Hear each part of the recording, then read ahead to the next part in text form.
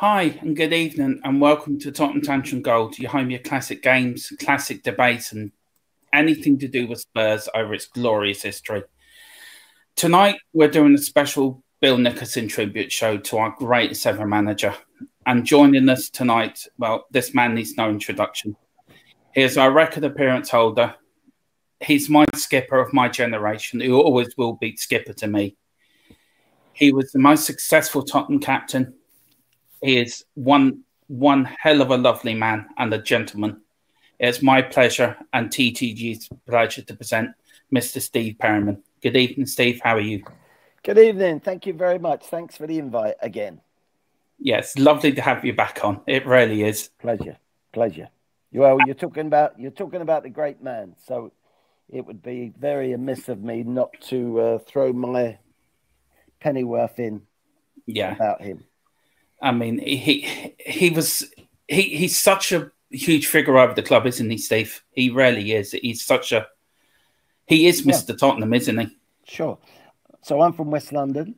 I followed Brentford and QPR. Was aware of the Tottenham double team and their exploits and the first team to win the European trophy and all of that stuff. And it coincided with me coming to prominence that they won the cup in '67, and I signed for them after that victory.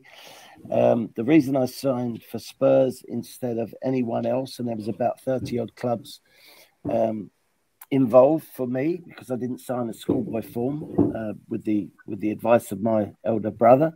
But Tottenham were the first to knock on the door, and I opted to sign for that club. But the reason was, of course, their history, but the manner and the integrity of Bill Nicholson. Very, very, very special guy.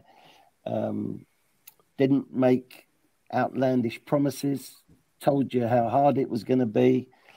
And his first instruction to me as I walked through the door on the first morning was, Steve, if you play quick, easy and accurate, you'll have a career.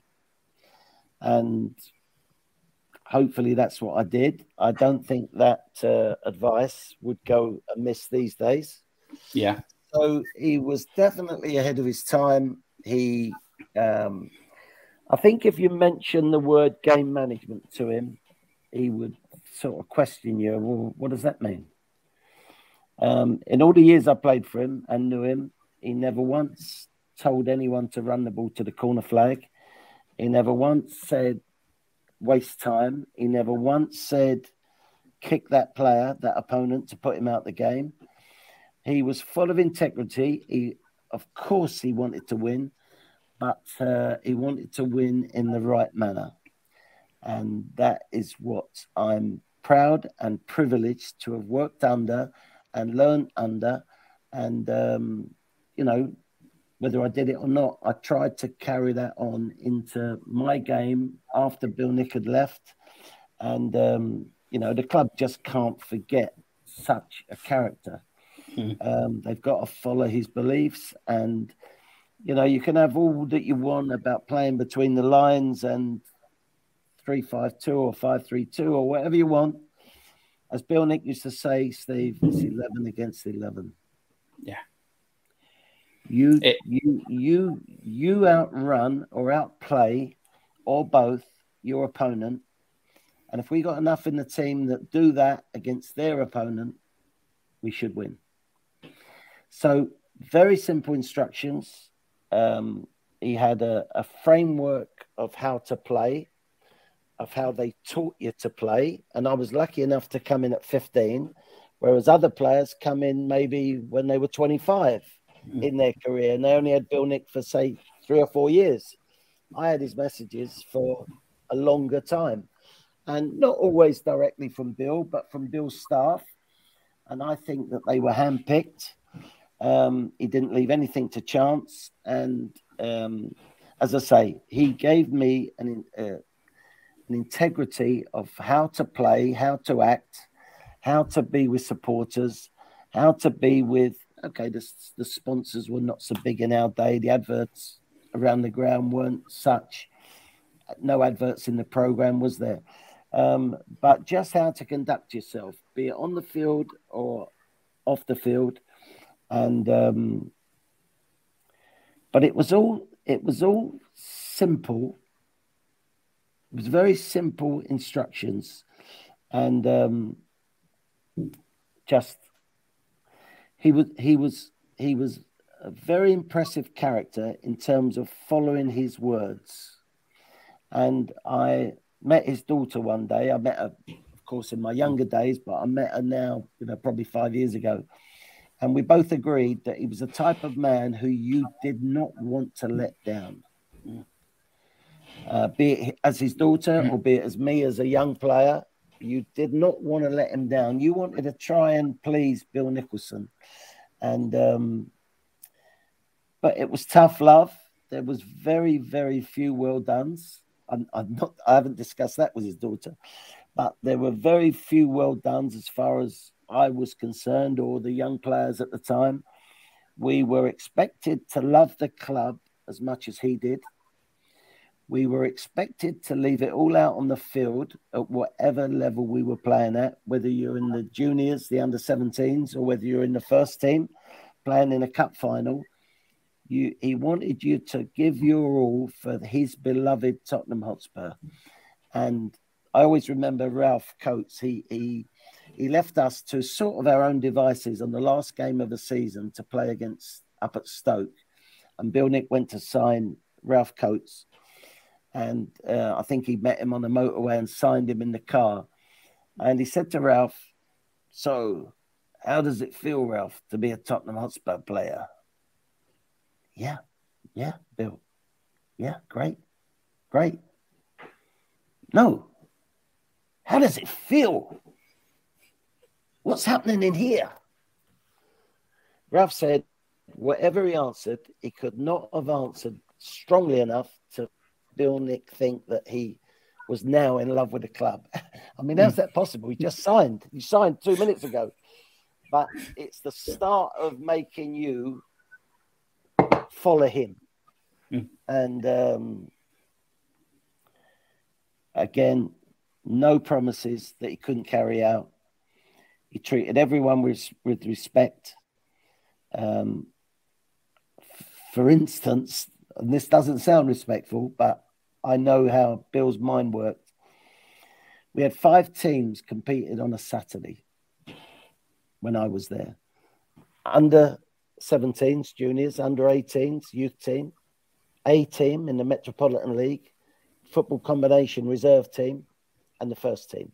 5 sets of kit to be packed, sets of boots, coaches to be booked to take us wherever, or some were playing at home, obviously. And therefore, on a Monday morning, you reported, and the doctor came in Monday morning and Friday morning. He wasn't full-time, the doctor. He was a full-time doctor, but not for us.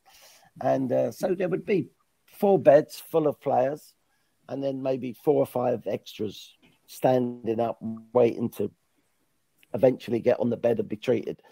And Bill Nick would walk in, immaculate, creases down his trousers, his hairline, his parting, absolutely immaculate. Shoes polished. And there's 4 beds, remember. And he'd walk in and he'd stop and he'd just look to the next bed, to the next bed, to the next bed. Sigh and walk out. What he's actually saying is there that, without saying it, I've got to go and deal with the players that are going to get me the next result. And it's probably none of you because you're injured. You know, the modern day would say, how are you? How's that ankle? Is it coming down any? Is it getting any easier? Etc., etc., etc. That cut over your eye, the stitches look like they're mending. They'll be all right in a couple of days, etc. No, you were injured. You were no good to him. So do you know what? I think players got fitter quicker on the strength of not having that extra care. It was tough love. It was tough love. And when you think about the era that Eddie Bailey and Bill Nicholson came through, and therefore their staff, Jack Coxford, Johnny Wallace, Cecil Poynton, Sid Tickeridge in my younger days, Pat Wilton. When you think what they'd come through in their lives, be it the end of the war or during the war, and rationing and no central heating in the houses, etc., it was a get on with it society. And that's how you were treated as a player. Just get on with it. He gave you all the tools you needed. He gave you the great pitch at Cheshunt. And, okay, the training pitches could get a bit wet during the winter, but he gave you all the tools you needed, and he gave you the information you needed. And then, you know what? It was down to you. And if he liked you, he kept picking you. If he didn't, you were moved on. And I'm proud to say that there's a cull at the end of every season. And I'm proud enough to say that I survived every cut or cull at the end of the season to carry on for another year. And one of Bill Nixon's was, and he was not money motivated in any shape or form. He said to me one day, Steve, don't worry about money. Just keep doing it right. If you do it right, the money comes. And I think that's how he lived his life, really. If he worked hard enough and was successful enough and got enough good players around him, trying to do the same thing in terms of playing together, doesn't matter whether you use Jimmy Greaves or Pat Jennings, if you play together, 11 together equals 12. And 11 not together probably equal 10. So all of a sudden, it's 12 versus 10. You got every chance of winning. So proper man, proper ethics. Very proud to have been under his stewardship.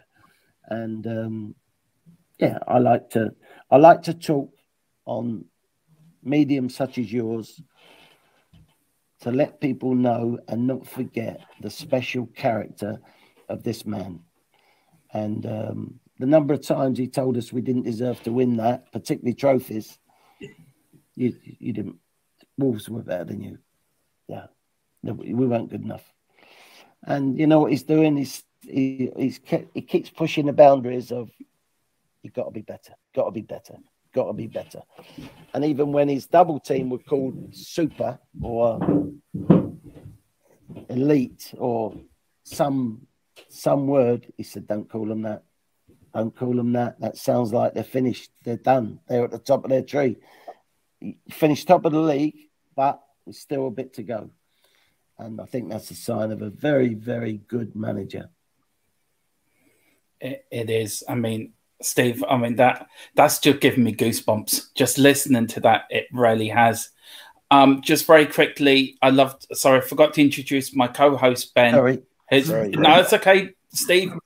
That we were all just transfixed by that. We really were. It was just, that's the way to open the show. I mean, Bill Nick means so much to me, as it does to Ben, and especially Arthur. He means so much to all of us as fans.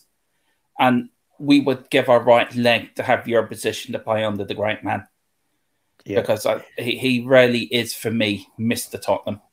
He built a house that made us proud to be Spurs fans. Yeah. When you look at that stadium, for instance, I call that a working class palace.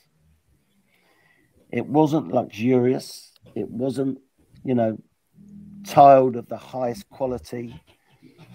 You weren't, in comfort, but you were there to work. And the crowd came in, and to be fair, I don't think they were charged top prices of the era, not for the program or the seat, but they were there to watch their players go to work. And that's what they expected, and that's what Bill Nicholson expected. And just a proper gentleman, that when you played well for Bill Nicholson, you felt better than playing well for anyone else. Yeah. Because you were repaying his faith in you. This great man, this great manager was paying you the compliment of picking you and giving you the chance to wear that famous white shirt. And there's a saying, those who drink the water, remember those that dug the well.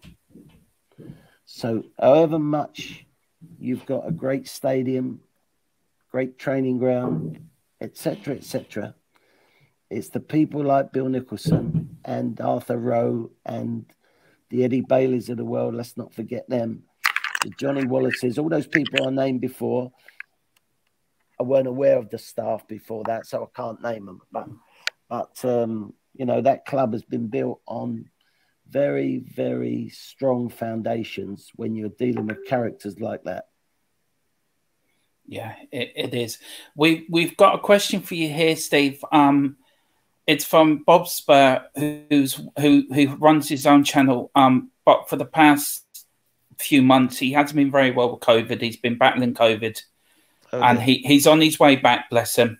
Good. And you know, Bob Spur would love to know, how would Bill fare in today's game?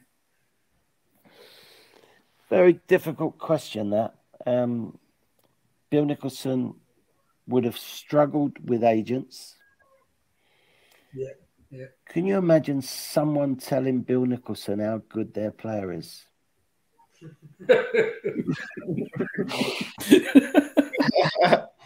No, I'll tell you how good he is. Or not. He might be able to do this, but he can't do that. So that element, Bill Nick would struggle with. But of course, we all have to adapt. I struggle with it. You know, when I had to start dealing with agents, and they're telling me they want, you know, you're signing a centre forward and they want a goal bonus. Well, you're going to give us some money back if you don't score. That's what you signed for. So there's a sort of old-fashioned, I've picked that up from Bill Nick as such. There's an old-fashioned way of looking at all this. Don't get above yourself. Do not get above yourself. Just play the game. Yeah. Play the game. You no need to do this or can you imagine him? Could you imagine him dealing with a player that's got £1 million worth of cars sat on their driveway? Wow. Could he have adapted to that? I don't think he'd have wanted to. I think he saw everyone at their level, and he just couldn't deal with people or players getting above themselves. So, I mean, he did everything. I learned more about how he liked me as a player from other people than I did from Bill. Mm-hmm. He would tell very openly other people that he liked my effort, he liked my willingness to run, my willingness to recover to goal, my willingness to put my foot into the tackle, etc. And now and again he scores a goal, but not very often. So he'd tell that to other people, he wouldn't tell it to me. He would tell you the faults. Mm. Steve, come on. You got to have more shots. Come on, Steve, you can tackle the ball to your teammate. So he's not just worried about you winning the ball in a tackle. He wants you to win the ball and force it to your teammate who's 3 or 4 yards away. When we talk a lot about anticipation, it was particularly a word that Bill wanted to use and believed in. And I've never heard anyone say the word the way that Bill Nick said it. Steve, anticipation, son. It was full of meaning. Steve, you got better anticipation. Bill Nick meant it when he said it. He meant the messages. He meant the halftime talk. He meant if we'd have gone a few games, you know, not winning, he meant a bit of a crisis situation. He meant it. And you know, as a player, when your manager talking means what he's saying. And you know when a manager's fluffy. Yeah. He's saying it, but he's not really convinced himself. And therefore, how can he convince you if he's not convinced himself? Yeah, that's so true. Arthur, you've been a Spurs fan for God knows how long, and you saw Steve make his debut as a 17-year-old. For you as a fan, what was it like to watch Bill Nick's teams play when you stood on the East Stand or the old West Stand or the old East Stand or the Shelf? What was it like to watch the team of the early 60s and then the 70s? It's a feeling that's very difficult to describe because we were honoured. You know, there were these guys like Steve that came out on the pitch, rolled their sleeves up. They got stuck in. They did what I'm known for being straightforward and blunt myself. And that's exactly what I always felt about Tottenham. They were straightforward. They knew what they were doing. They had skill. They had guts. But they had a lot of power. You know, they could defend. They could play. As Steve was a midfielder and a great midfielder. When we first saw Steve, you know, he came on to play. And we thought, oh, got Steve Perryman on today. Who's this? What's going on here? You know, who is this guy? Who's this? But I tell you what, he came in at 17. He held his spot and he never let it go. And he was one of our best captains ever. And every time we saw his name on there, we said, we've summed up the midfield. If anyone can win a ball, Steve can. And, you know, okay, he had great players around him as well. But I think it's fair to say, even to Steve's face now, is that the older players, the senior players, the ones that everybody raves about because their skill and their scoring ability, they respected Steve. He gained their respect, as did the fans. And Bill Nicholson, fantastic. It's something you can't explain, you know, to watch the sides that we watched. Bill Nicholson, when he made me vice captain, yeah, I think Martin Peters was injured. I think it was against Lynn Oslo in the UEFA Cup. So he didn't want to go all through this decision every time. So he said, Steve, so not only are you captain tonight because Martin's injured, but that means you're vice captain. So whenever he's injured, you're going to be captain. He said, play the game tonight. Come and see me tomorrow. He gave me a sheet of paper with about 20 things to think about as a captain. I wish to Christ that I'd have kept that. I'm not saying I've forgotten it. I probably did most of them, but just to have that piece of paper. So if Bill Nicholson wrote out that piece of paper, that was considered, that was from his heart, that was from his head, yeah, and that was from his soul. How you lead a team. You can't just put your captain toss the coin. No, it means more than that. And actually, you're captain of Tottenham Hotspur. That's an even bigger accolade. Yeah. So I played for England youth one day, and I think it was at Luton against their Southern Ireland, and telegram. Quite a few telegrams from different people, but this telegram said, wear the white shirt of England as proudly as you do the white shirt of Tottenham. Yes. So he could just pull out, he could sort of link the two together. In a way, he's saying, you know, your club is as good as your country, actually, but I'll let him have you this tonight. But he put everything in perspective. He had total respect for the crowd. I think that's what the crowd knew about Bill Nicholson. He had total respect for the crowd. And one day he said to us, right, who's the most important people at this club? And no one answered because they thought it was a trick question. And he said, the supporters. Yeah. You'll go, I'll go. They don't change their club. They're the most important people at this club. Not you, not me. them, the supporters. So, yeah, he had I took on board that if you were picked to wear that white shirt, you were representing those people. Okay, I related more to the people on the terraces than the seats because they were closer.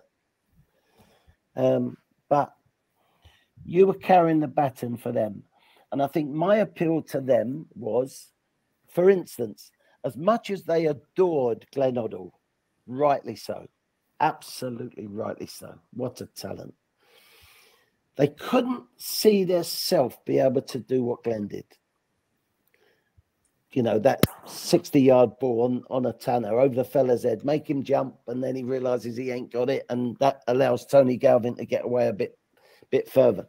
But I think they could see themselves being me if they had the chance. Well, I'd run about. I'd put my foot in.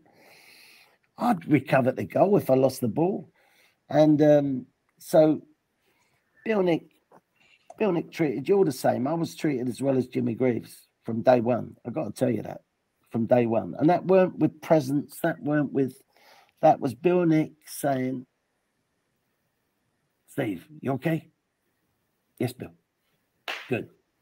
Keep going. And not a well done, but just a little lift when you need it, you know. And Eddie Bailey I always tell this story, right? I got it through the youth team into the A team. Of course, for certain games, you had to keep going backwards and play in the FA Youth Cup and all that. But I'd never played in the reserves yet. And I played this night game in the Metropolitan League at Cheshunt. And we walked off in the corner, and it would have been about sort of 6:30 at night, I suppose, the finish of the game. No floodlights there. And Eddie Bailey stood on the bank. And as we're walking off into the corner, he said, Perryman, come here. Walk over. He said, someone tells me that there's a list up in that dressing room of the possible players that may go on the end of season tour to America and Canada. And apparently, I don't believe it, but apparently your name is on that list. How did your name get on that list? I don't know, Bill. Eddie, I don't know. Did you write it on that list? No. Now, in the modern day talk, that would be, Steve, you've had a good season. The manager likes you. He wants to have a look at you in the first team situation, only on a tour, but there'll be situations come up in hotels and in the games. So he wants to judge you in a different situation than what you've been judged so far. But well done, you're looking like it. They just couldn't say it. They couldn't say, well done. They couldn't say it. It wasn't in their vocabulary to say it. And all of this was to sort of keep you down. Now, these days, when you talk about what Bill Nick had done, the agents are talking them up. The dads are talking them up. The television are talking them up. Ever before, they're right to be spoken up. Bill Nick couldn't have controlled that. He did in his day. He controlled it. Of course, he had the contract situation to control it as well. Freedom of contract meant the clubs were too strong. But now the players are too strong. So there must be a good in between somewhere. But Bill Nick, in terms of his football ability, would have been as good as anything you've seen today. Because he cared and he thought it through and he worked on it. Bill Nick's the only one ever in my life who taught me how to tackle. No one. They all talk about tackling. No one teaches it. Nobody teaches it. Trust me. Nobody talks about leadership.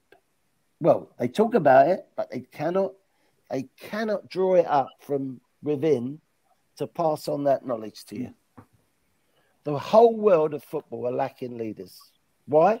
Because no one can teach it. I could teach it because Bill Nick taught me. But for whatever reason, it's not needed or not asked for or not recognised. But that's another story. But anyway, so I worry about a goalkeeper being the captain. I don't quite see that. I worry about a centre forward being the captain. I don't quite see that. You've got to have someone in the middle, close to the action. Okay, he's got to be the right character. He's got to be team orientated and all of this. I'm going down a road that I shouldn't be going down. But anyway, Bill Nick led me to lead. Yeah. And that gave me a career. Bill Nicholson would be harsh on you if you got the ball in a tight area, you managed to work yourself out of it, and now there's a winger there. And because you've just done the difficult thing, some players go to the winger and they take their head off the ball as they give it. And it's about a yard too backward of the player instead of being 2 yards in front of him. Bill Nick could take your head off for that. Just for that bit of difference of it being right or not. He wanted it right as many times as you could get it right. And do you know what? If you didn't do it right, you then had to show a good reaction to then make up for it. It's not a lot to ask for a manager, is it? No, it really isn't, Steve. I mean, I wrote down a list of questions and you've just answered all of them. So I've got one question. You've got one question. I've got one here for you. Know. Huh? I've done this before. I think you have, Steve. I would love to know, how did Bill Nicholson, I have to call him Mr. Nicholson because that's who he was to all the fans. How did he tell you about your debut for the club when you were 17? Did he tell you, or was it, how did that day come about? I travelled with the first team to Derby as 13th man. It was 11 plus 1 sub. That was the first time Spurs had played against Dave Mackay, having released him. Mm-hmm. Dave Mackay's Derby beat us 5-0. Yeah, they did. And that was the best 13th man I could have ever have chosen, because I'm witnessing Tottenham being taken apart. And I'm in the dressing room at the end when Bill Nicholson is telling the team that just got beat 5-0 what they did wrong. And that gave me my chance the next Saturday. And the team was full of good players, but did not have enough legs. So I was brought in as the legs. And I describe it as there was too many Chiefs and not enough Indians. I was brought in as an Indian. And so he brought, I travelled with the reserves on either the Tuesday or Wednesday night midweek game at Reading, and I wasn't picked in the team. And do you know what? I was hurt. Anyway, the reason was because they were thinking of playing me on the Saturday, so they didn't want to play me and maybe I got injured or something. And on the Friday, he called me and Dennis Bond into the office and said, one of you will be playing tomorrow, but maybe both of you. So I went home thinking, well, Dennis is playing. Okay. So it was not to give me too much pressure, too much stress. But he knew, I've spoke to him since, he knew that I was going to be playing against Sunderland. And it was all very normal. It was, Steve, go and play. You've got your chance because you work hard, you run, you tackle, you can pass. You're not gonna dribble anyone. That's not your game. But if you just keep, I told you before, Steve, keep it, play quick, easy, and accurate. And that's what you've done so far, and that's what we need to keep doing. And just Bill Nicholson has picked you in the team. Wow. How about having that as a feather in your cap? Yeah. I mean, we can only dream about that. The three of us can only dream about that. Yeah. How did you feel when Bill left? He left after I think it was a 4-0 defeat to Middlesbrough. I think he had a tough start to that season. And yeah, what was Bill like? Did he become disillusioned with the game, or was it just did he just have enough when he left? I personally thought it was getting too much for him. Mm. I think, however bright your flame shines, there's a point where it's starting to flicker. Mm. And not that I was any great judge of that, because I've only ever played under one manager, and I wouldn't.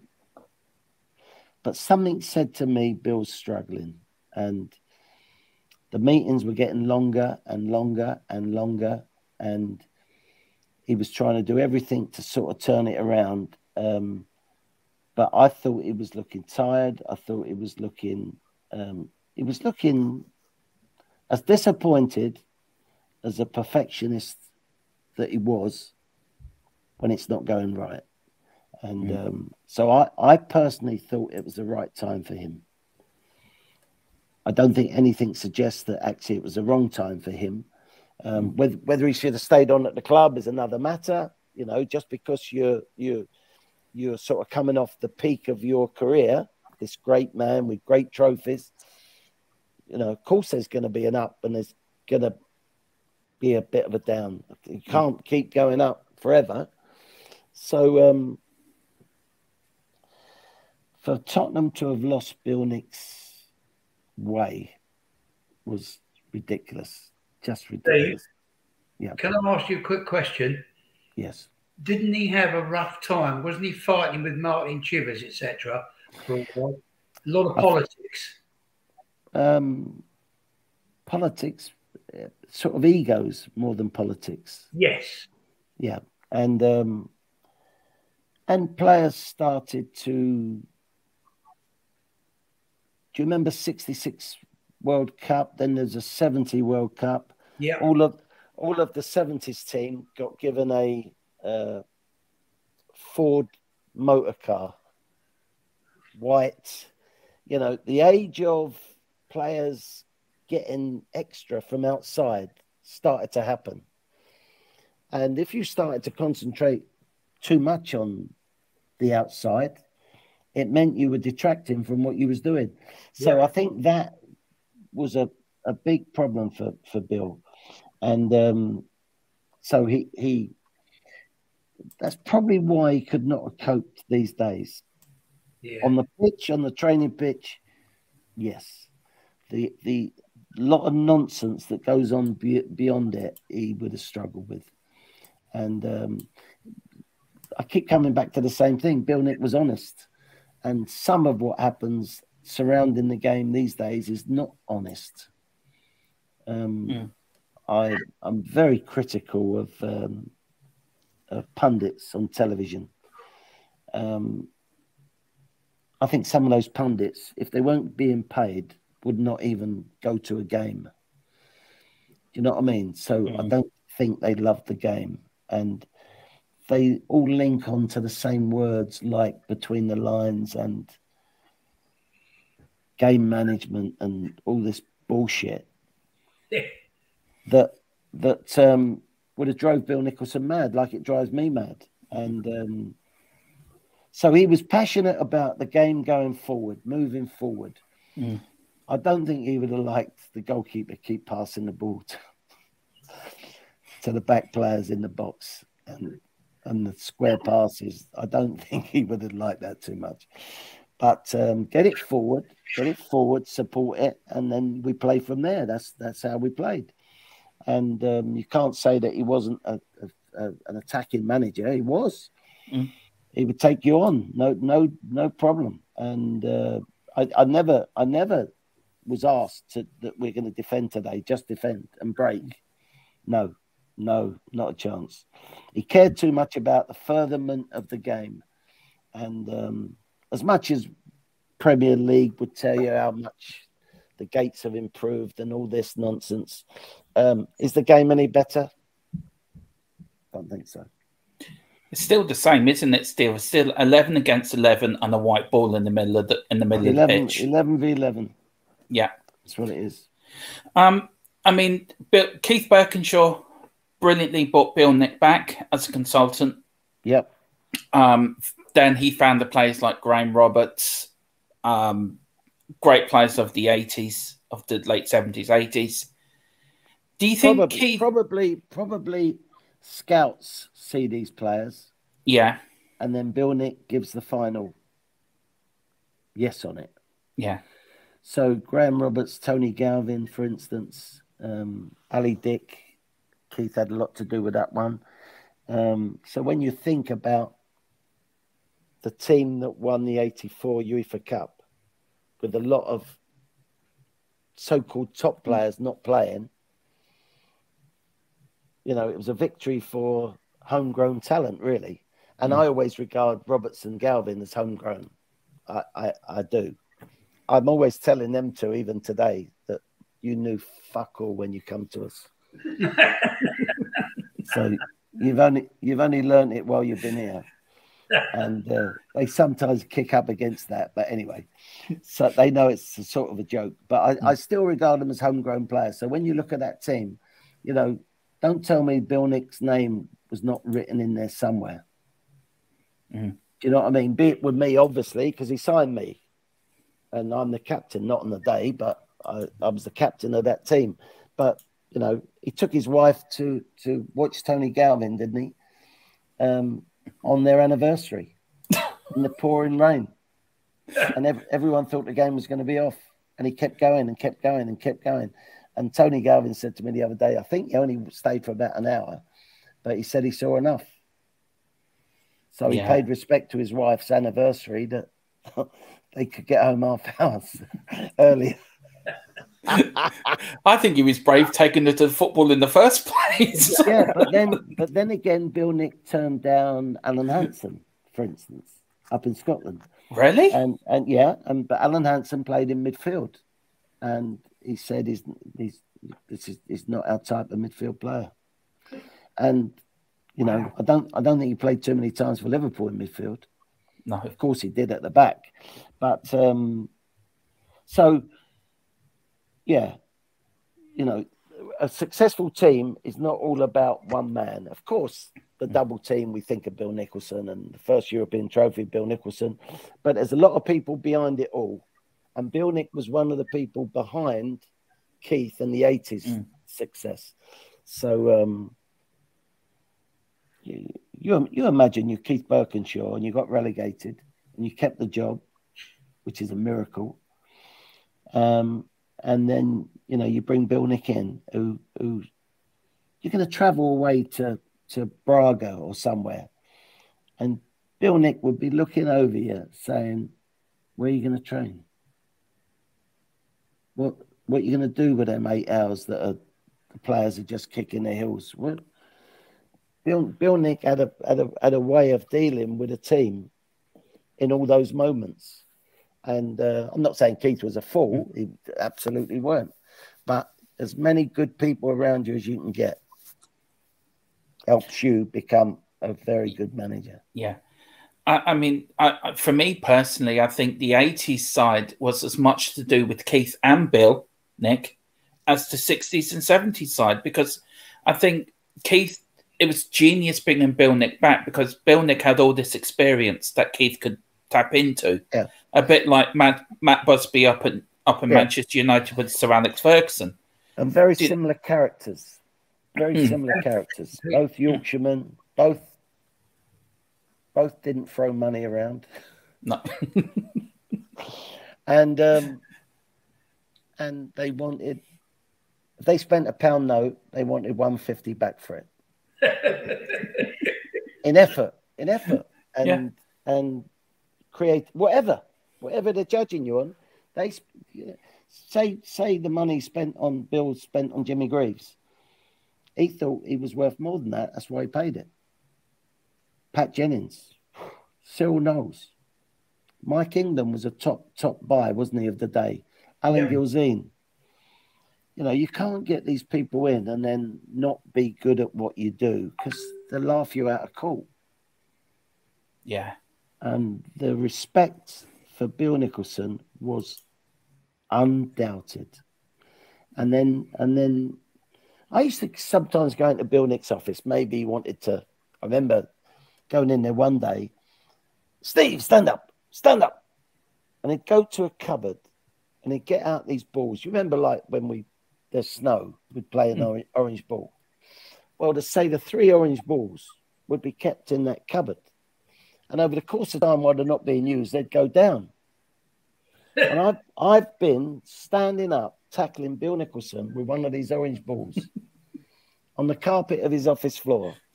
And the air's coming out of the ball where we're meeting it at the same time, you know. And it just oozed. Some people can learn from what they're doing. I say this to Mickey Hazard all the time. Mickey Hazard has now become very intelligent about football. When Mickey Hazard was a player, every game was new game. He carried nothing from the game before into the next game. I did that well. I didn't do that so well. I'll do more of that, less of that. It's obviously how you get to your pinnacle of your career. Mickey was so talented, he could play every game off the back of, it's another day. It's another game. Who are we playing today? Sometimes he wouldn't know who we were playing. Do you know what I mean? But Bill Nicholson was my type that he learned from everything he did. I'll do more of that, I'll do less of that. And therefore, when this type of man is teaching you about the game, he's telling you off of his own experiences.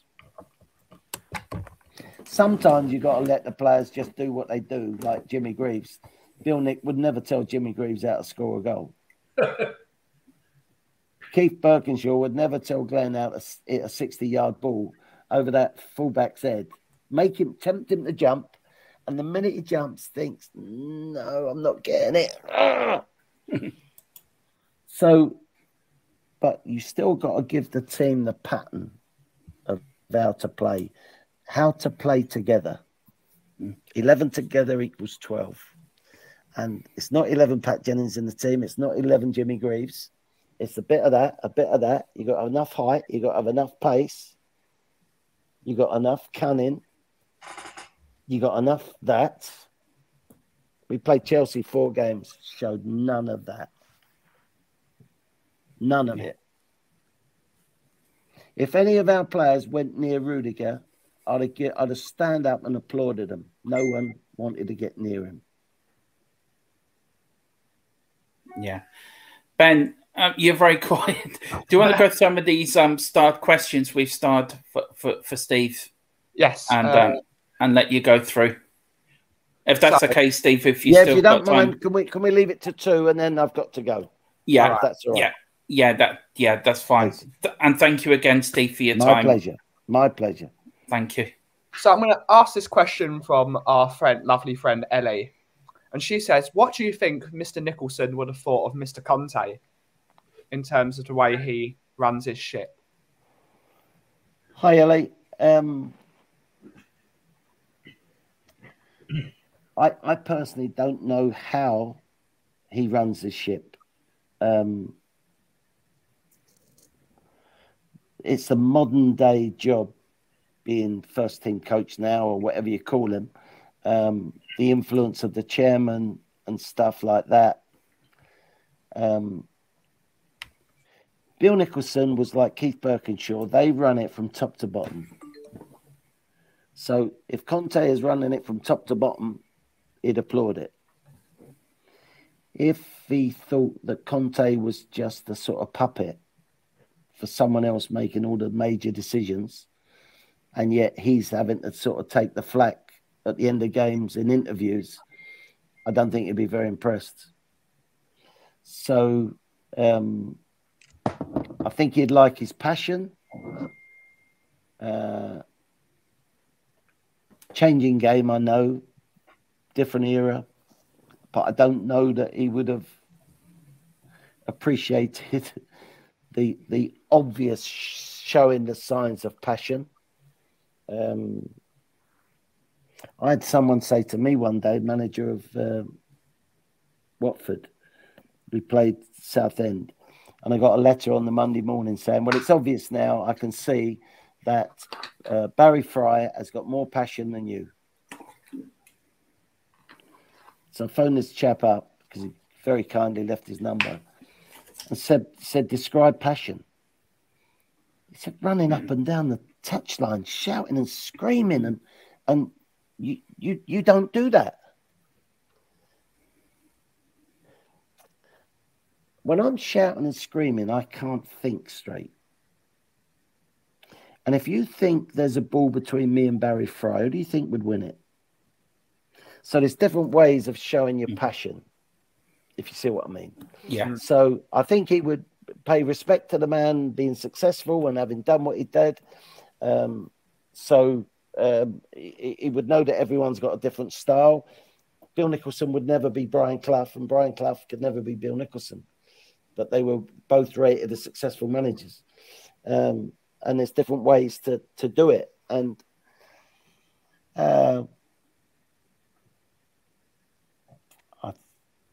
I think he would worry about I think he'd worry about the two fullbacks or the two wing backs. But that's not about Conte. That's about modern players. So yeah, it's a very good question. Actually, one I've never considered. What would Bill Nick? Bill Nick would know that the manager of the club deserves the ultimate respect of the players to go and do what he thinks is best. And if it's best to sell Dele Alli or move him on, then the manager has to be listened to. If you don't listen to the manager, get rid of the manager.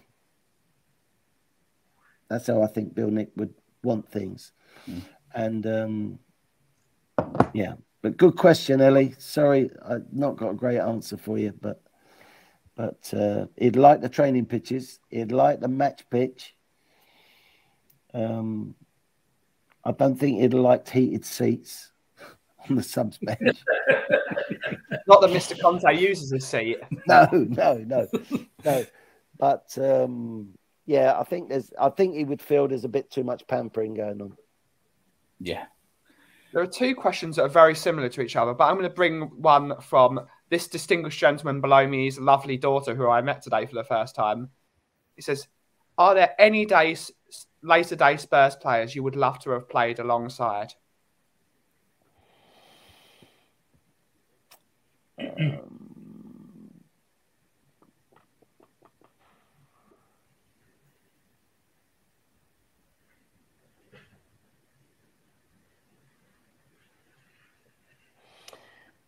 Harry Kane, and that's not disrespecting forwards that I played with.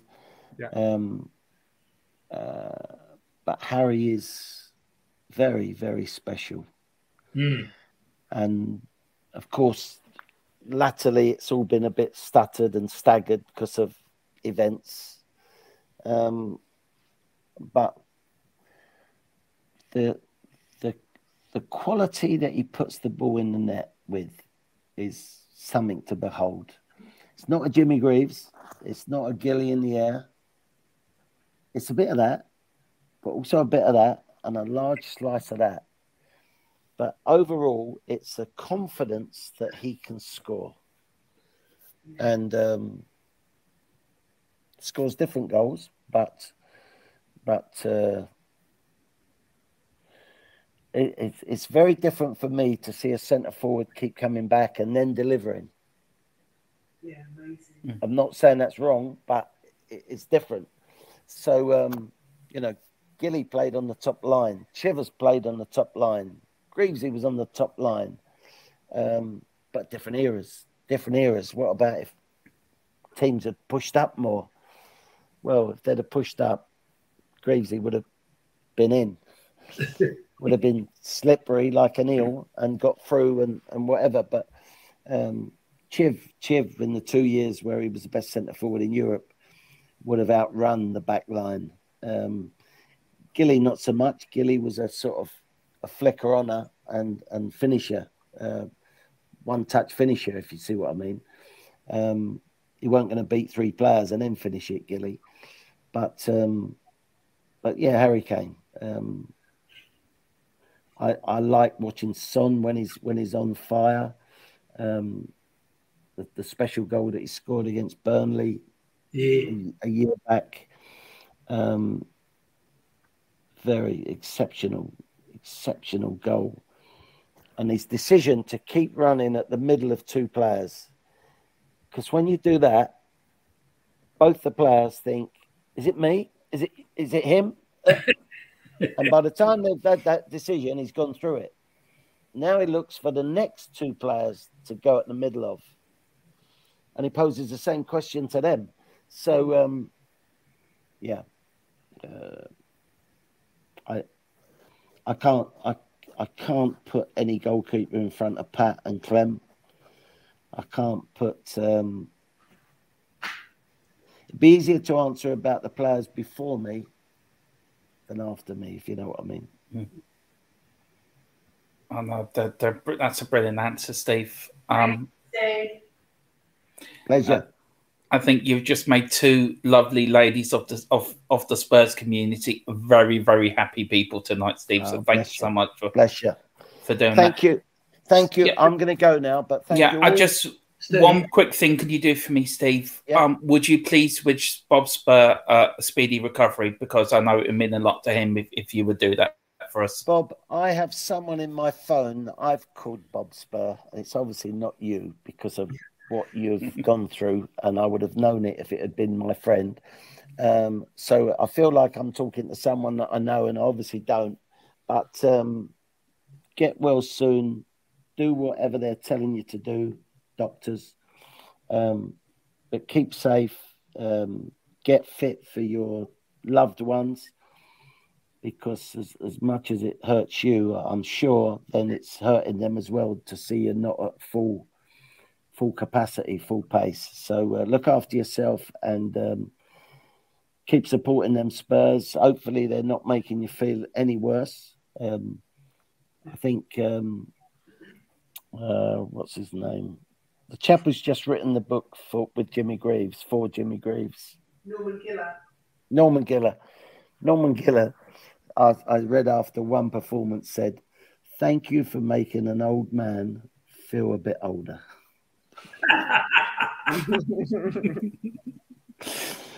I know that's a bit what's it, but anyway. So yeah, all I want to say to you people listening is thank you very much for your support for the mighty Spurs.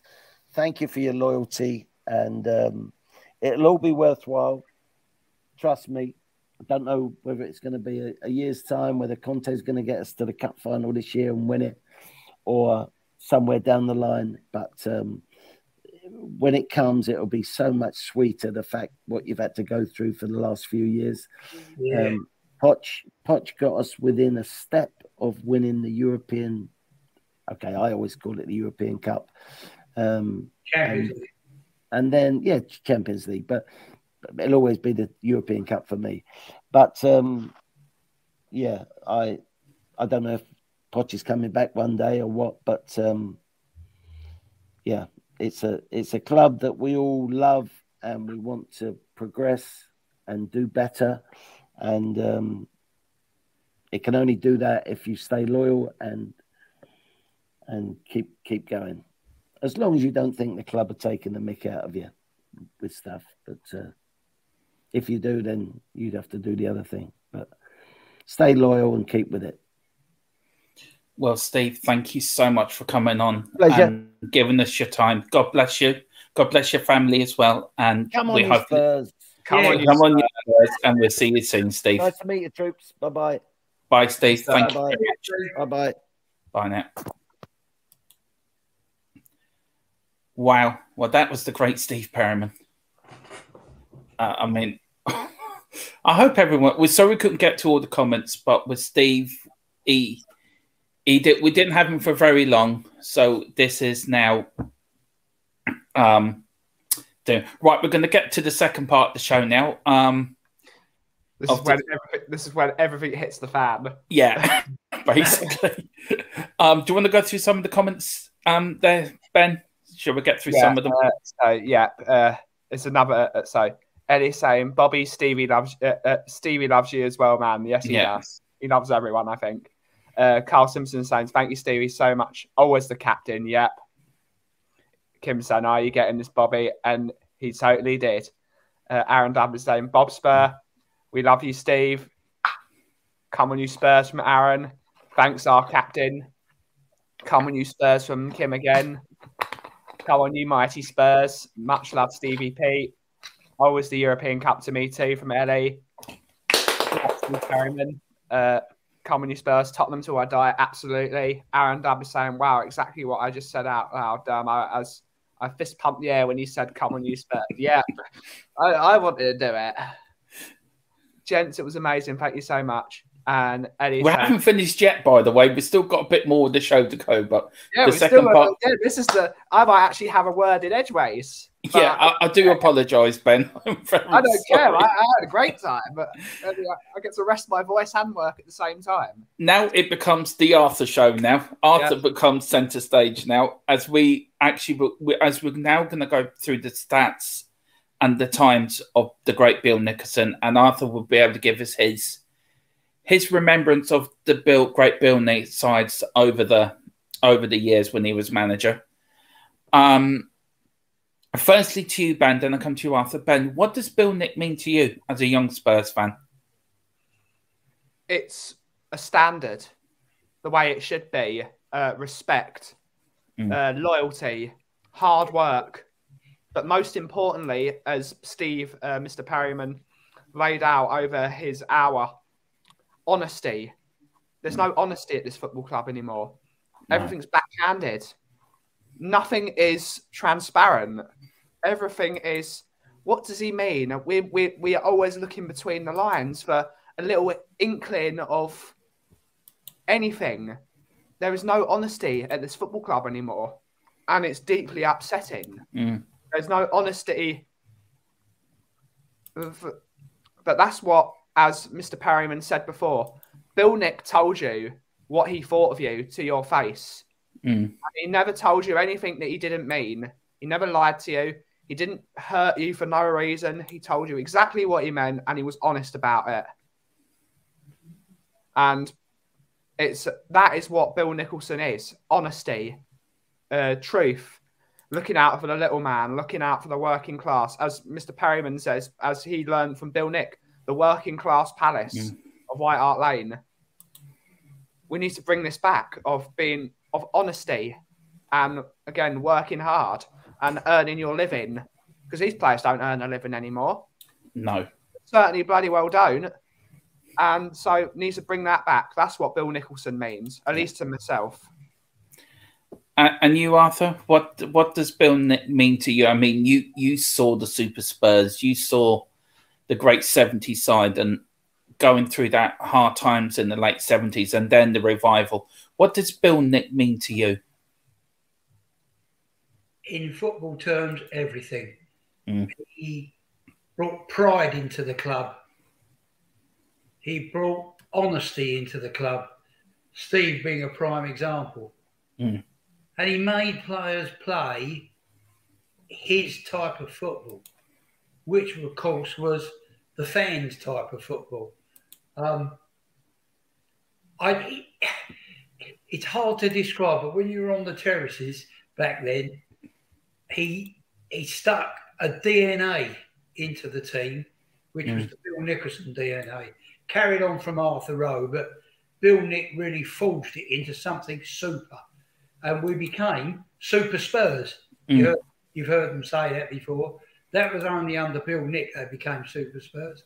And they were a phenomenal side. I'll quote the game, which really set the whole thing going.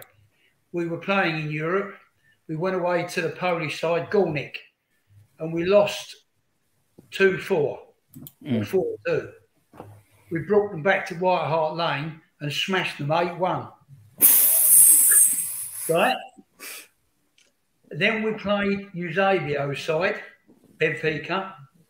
There were over 25,000 locked out of that game because the ground was heaving. There was over 76,000 inside. Jesus. So that's... I got locked out. I didn't see that game against Benfica. Oh, I bet you were sick, weren't you? Well, I wasn't a happy bunny. But I can tell you, when you see that and the feeling that everybody has, you know, it was electric. But Bill Nicholson brought this to the club. He forged Spurs into what they now represent. Unfortunately, recently, the DNA has been almost destroyed. Yeah. We need to rebuild that. We need to get a grip of things, and we need to, as Steve said, take a view at it perhaps through Bill Nicholson's eyes.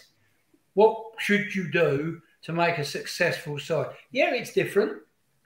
You know, we're in modern times. Money really has ruined the game because there's so much of it flying around.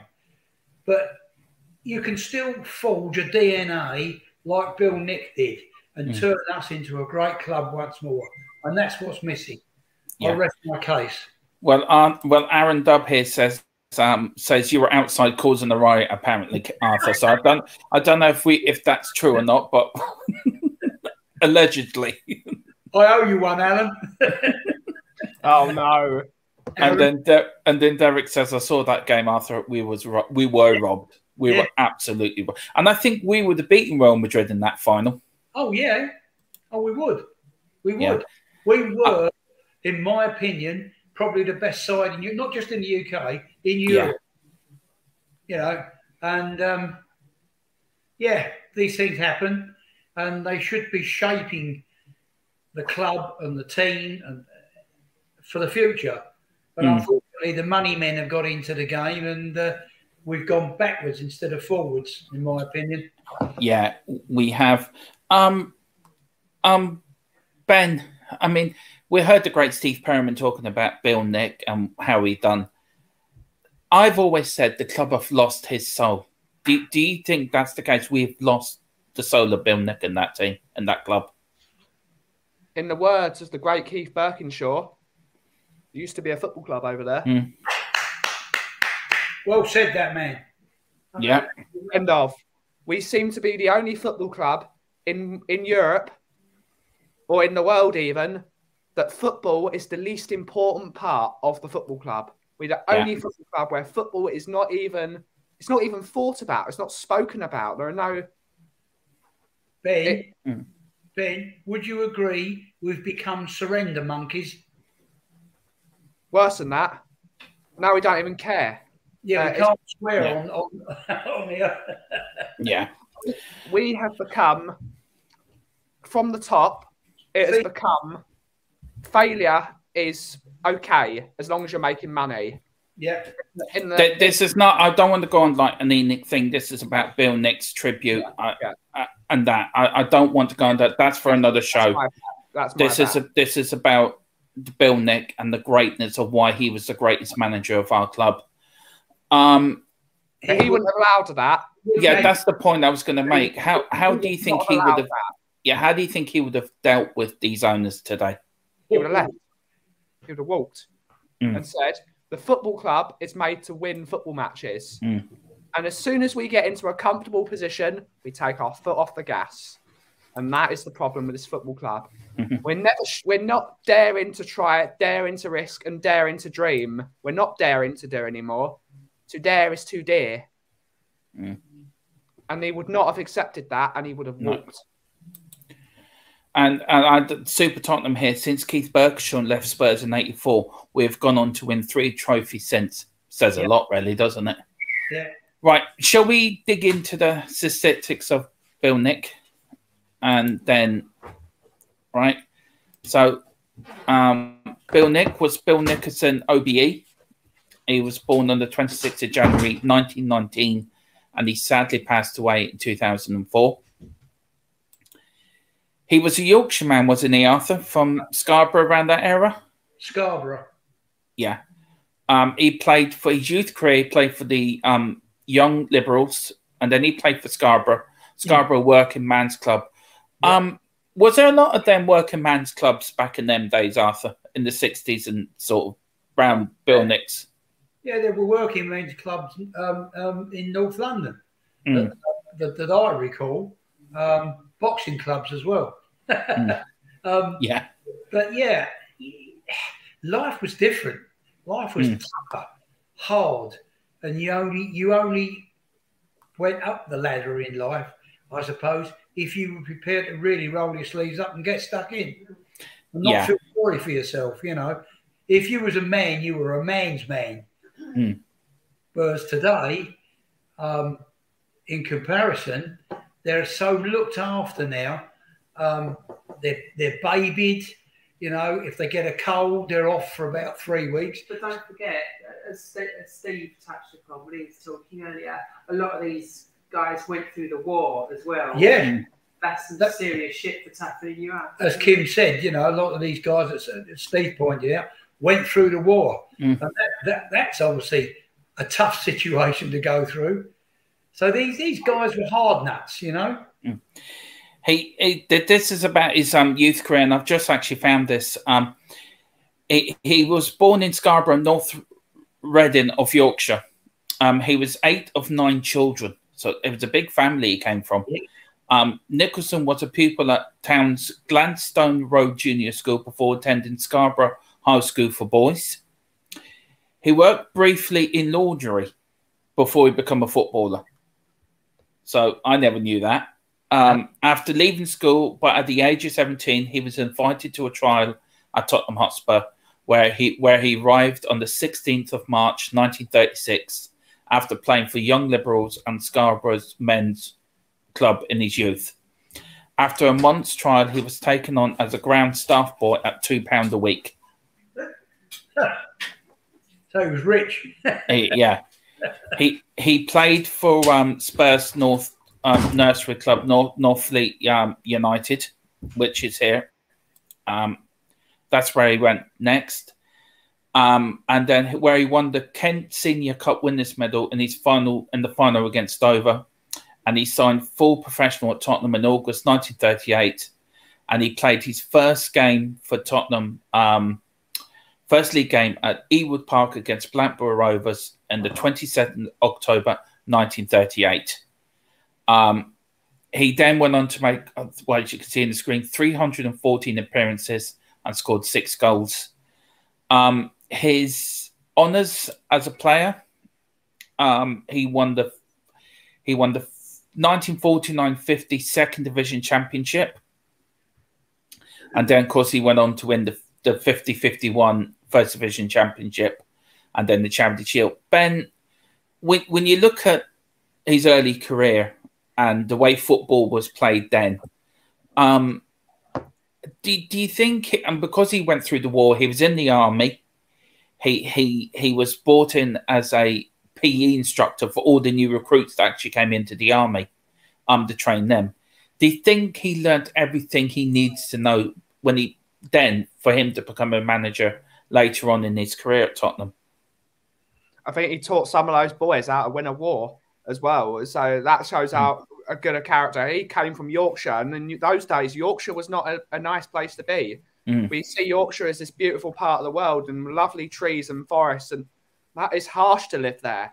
It's a hard place to be. You're working down mines, you're working in factories, you're working in canning plants, you're doing hard manual labour. So I'd like to think that Bill Nicholson taught those army boys what it meant to be someone part of a fighter. And he brought that. So not only did he probably teach them, they taught him something. So when he became Tottenham Hotspur player and eventually manager, he was a leader of men and people respected him. He knew how to command respect of soldiers that are laying their lives down. And that it can only be that Bill Nicholson was that great of a man. That's how he can command respect. Because everything he meant, he said. And he said what he meant. Yeah. Did your father see Bill Nick playing? Like you had likes of Alf Ramsey in that 50-50 one side. Were you brought up on them stories as a kid of watching the great Bill Nick and that pusher run side, Arthur, as a young kid growing up? Well, my father unfortunately died when I was 9 years of age. Oh, sorry. No, it's all right. He stepped off the curb one night in foggy old London, couldn't see a hand in front of your face, and a push bike came out the fog. The handlebar struck him where his lungs are. Within 3 months, he was dead. And, yeah, he was an ex-regimental sergeant major in the army. 54-inch chest. He was a big, broad, fit guy. And but he was an absolute Spurs man through and through. He knew Bill Nicholson because he used to run a decorating business, builders business, and met Bill Nick and used to go have a pint now and again with him, you know. So these were men. These weren't kids. These were men. And I know I keep saying men, but you look at today's players in comparison, they couldn't hold a candle to the guys back then. You know, they were just tough. They were hard. They'd been through war.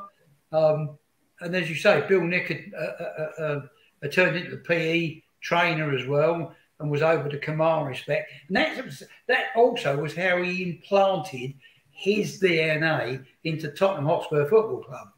Because they called him Mr. Tottenham, and there's a reason for that. You know, it's what we were. At the moment, we're a sad indictment of what we were. We need to look at ourselves and get back to what we were. Yeah. No, I agree with you, Arthur. Ben, he was a centre half for a couple of seasons, and then he played the rest of his career as a right half. I think, Arthur, is that like a right centre back, isn't it? Am I right to say that? Yeah.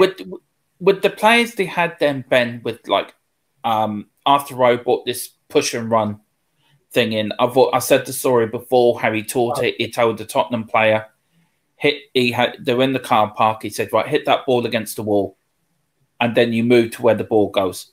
That's how simple push and run was.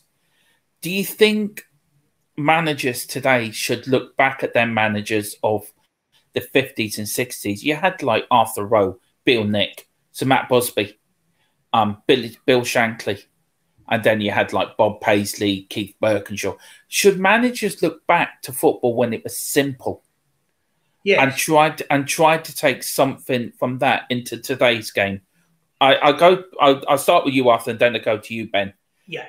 Do you think they should do that, Arthur? Yes, I do. And the reason I say that is because football basically is a simple game. You get the ball and you stick that leather thing in the onion bag.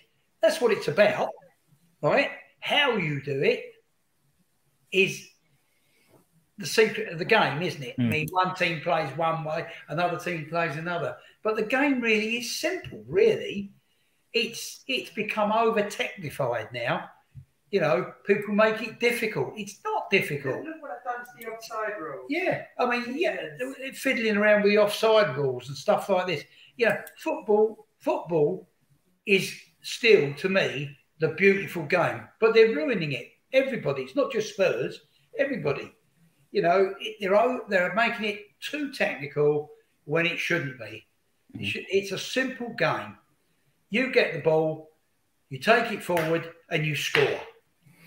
Yeah. That's really what it's about. Okay, I'll make it very simple. But today, it's, oh no, you've got to do this and you've got to do that. It's ridiculous. The simpler the game is, the more direct the football. The more direct the football, the more goals. Yeah. Ben, as a younger fan, when you look back at these old pictures of the Super Spurs of the 60s and the 70s, how do you feel watching back to them days under the great Bill Nick to watching the Conte now managing the team? Do you feel that do you feel let down of what the side used to play like to how they play now? Well, the problem with football is, again, Perryman said and Arthur has said it, these players are pampered. They don't know what it means to be a footballer anymore. They don't. The footballers back then saw it as a job, but they loved it. They did it because they loved it. A lot of these footballers now see football as a stepping stone to becoming a celebrity. Yeah. And that is the problem with players such as Dele and Paul Pogba for the most part. And all these Pierre-Emerick Aubameyang, there's so many of them. Even players like Lamela and Reguilon and all these players, a load of the English players, they as well. They all see football as stardom. They don't see it as being a footballer. They don't love football. They love themselves more than they love the game. So now football is so separated from the fan in the street, the person that's working, what is it, a 9-to-5 job, or Lingard, Trebley in the chat. They're so separated from the club and their fans. They've lost track of where they're going. So how is someone like, for example, I'm just going to give like Harry Kane earning 200 grand. How is he going to know what someone earning a 9-to-5, doing a 9 to 5, earning £8.50 an hour? They don't, because they've never lived that life. They don't know what it's like to when you're having a really bad day, when you need to roll your sleeves up, and then whilst you're struggling, you have to pull something out of the rabbit in the hat, and you've got to make your family happy. They've got one thing. They're almost not people anymore. They're almost robots for the most part. They are human beings, and they do understand what it's like, but they're so separated from society that it's not healthy anymore. That's right. And they're not teaching a new generation of how to act. But all these silly social media posts, and you wouldn't catch Steve Perryman on TikTok whilst the team are playing. I think if Bill Nick caught anyone on TikTok nowadays, I think he would have got the phone and chucked it out the window personally myself. Give them a hiding, and that's the way it should be. Yeah.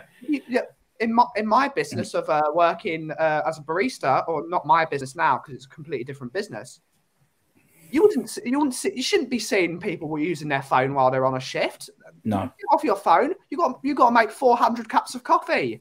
Get back to work. Or if you're in a canning factory, get back to work. Don't make social media posts. Yeah, that was Bill Nick's sort of attitude, wasn't it? Yeah. So he was very successful as a player. He won the second division championship, our first league title as a club.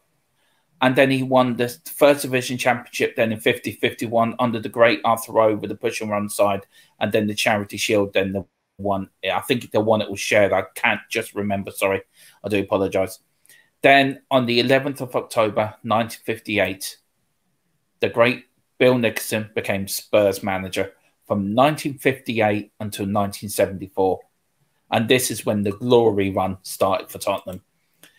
His first game as Tottenham Hotspur manager on the 11th of October 58 was against Everton. Yes, the scoreline, that is true. That actually was the scoreline. They actually beat them 10-4. But that scoreline, I think, Arthur, if I'm right in saying, was eclipsed the following season against Crew Alexander, 13-2. Yeah. That's it. We slaughtered them. Yeah. I think, what was that? Next year, or was that the next year or the year after? I think it was the year after. I mean, it's trying to remember all this. I think it was the year before the double, wasn't it? Yes, it was. Yeah. 59-60.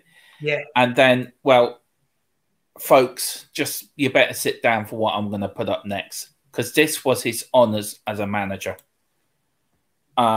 First division champion 61, FA Cup winner 61, the double. FA Cup 1962. Now, can I just say they were the first team in the 20th century to do the double. I think they were the first team in the 20th century, I think, to retain the FA Cup, or if not, in a very long time. They were the first English side to win a European trophy in the Cup Winners' Cup, which a match we have shown on this channel before. In 63, again under the captaincy of the great Dave Mackay in 67, won the FA Cup, and then the League Cup. I think Martin Peters then was captain for the League Cup win of 71, the UEFA Cup 72. I think the first English side to win 2 European trophies as an English side. And then his final trophy was the League Cup win in 73. I'll go first with you, Ben, because Arthur, I'm going to love listening to you to go through all this.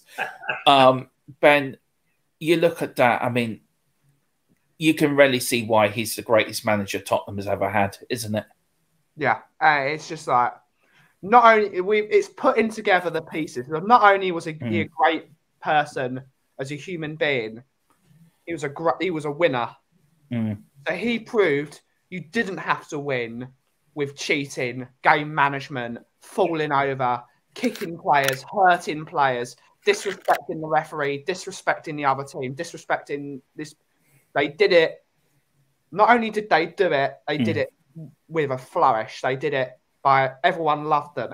This is why Tottenham were for many, many years everyone's second team was because of Bill Nick, because they did everything. Not only were they winners doing the right thing, and that all came from Bill Nicholson. And we don't do that anymore. Not only do we not win, we also don't do it the right way. So Bill Nicholson he won everything, but doing it the right way. Respect, honour, decency. Yeah. I mean, you look at that there, Ben. I mean, 2 trophies in 61, 62, another trophy, 63, another trophy, 67, another trophy, 71, 72, 73, a trophy every season. Yeah. I mean, in that sort of 12-year period,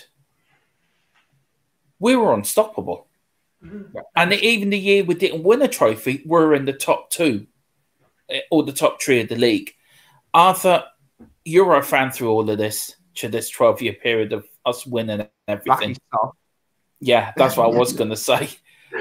Firstly, I've got 2 questions. The first question to you, Arthur, is what was it like to live through that period of that 12-year period? I mean, I'll give my eye teeth to live through your period as a Spurs fan. What was it like? I can wax lyrical over this. It was phenomenal. It was unbelievable, really, because this is when we became known as Super Spurs. And we were primarily a cup team. If we were in a cup, other teams would be trembling in their boots. You know, they said, oh, we've got we've got the mighty Spurs. And we would expect to get to the final. And if we got to the final, we would expect to win the cup. How time changes. Eh? We were that good. We were that good. And so it almost brings me to tears now when I think, I was on a show and somebody said, do you realise, he said, I've just worked it out. There's only 3 cups you haven't seen us win. You've seen all the other cups, and I have. You know, it's incredible. It was just an era, that 12-year period. I'll give you a quick story, which might bring a smile to your face. I was sitting there watching us when we played Leicester in the FA Cup. And I was sitting there, and my mum, bless her, she was just like my wife. Have your dinner on your lap in front of the TV dinner. And there's your sweet afterwards. And I always remember it was plain and syrup with custard. And we scored. And I went, yeah! This thing went up in the air, flipped, came down straight into my nether regions and burnt me. I'll never forget that. It was phenomenal. But it's what you did because it was the mighty Spurs, you know, Super Spurs. Yeah, there were times, and I really mean this, you guys are my friends as well. And I'd like to say, I wish I could take you back so you could see what I did through my eyes. Incredible. Incredible. Yeah, it really was. I mean, it really was. This is going to be a hard question for you. I'll ask Ben. I'll give you time to think about it. It's the same question I'm going to ask Ben. I'm going to ask you, Arthur. So I'll go to Ben, give you time to think about it. Out of all them trophies we won in that 12-year period, Ben and then Arthur, which one would you take now? If you could take any of them trophies, you're allowed to pick one for us to win next season. What would you pick? Well, we're still in it for this season. I'd like us to win the FA Cup. Oh, so would I. Yeah. You know, as it was then, the trophy. Mm. You know, people have tried to minimise the impact of the FA Cup, but it's still a big trophy. Yeah. And I'd love us to bring another FA Cup in. I really would. Yeah. Now, this year. Yeah. Yeah. Ben? It has to be the league title for me. I mean, we've always dreamed of getting to the top of the mountain in a football sense. And I would love to see us say to my little nephew, most importantly, he's probably, I don't know if he'll ever like football. Hopefully he will one day. That is the best team in the country, and people aspire to be us. Yes. Because of the way we act. And we have lived off a failure for too long now of being fourth best. We like to be in the top four, or as I call it, third loser. I want to see us at the top of the mountain.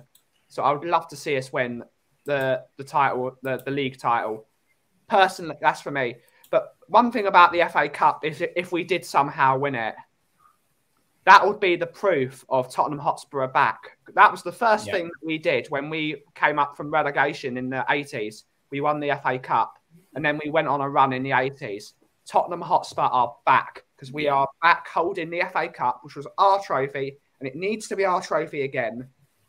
So I personally would love to see us win the league title, but emotionally it has to be the FA Cup to say Tottenham Hotspur are physically back, and we mean business. And I'm just going to be greedy, and I'm just going to say all of it, apart from the Cup Winners' Cup, which actually doesn't exist anymore. Yeah, I feel I need to give you a reason why I said the FA Cup is because we're still in it, and we certainly won't win the league. Yeah, Mr. Daigle. Good evening, good evening, sir. Good evening, Shabbat Shalom, Ben Achi, and hello, Dara. Hi, Ben. Hi, Brian. Nice to have you on, Brian. We had the great Stevie P tonight. It was just an honor speaking to him. I'll ask you the same question as I asked the lads. Bill Nick won them trophies in the 12-year period. If you could pick one, I know the Cup Winners' Cup's not around anymore, and we can call that the Conference League, all right? Bring back the Cup Winners' Cup. Yeah. If you could pick one trophy to win next season out of that 12-year period, what would you pick? Well, the First Division Championship, I guess we're calling that the Premier League, yeah? Yeah. Premier League. And it means we've got to get relegated and then win the... Oh, there's Kim. Why am I looking over there to try and find you? Kimber, how are you, darling? Right, darling, very well, thank you. I was going to ask Kim as well. I hope you're thinking, Kim, because I'm coming to you next with the same question. Yeah, look, listen, none of us are going to complain at either a Premier League title or an FA Cup, are we? None of us. No. That would be a near orgasmic experience for any Spurs fan.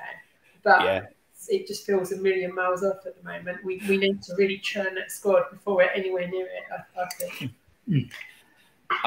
Question to you, Ben, Brian.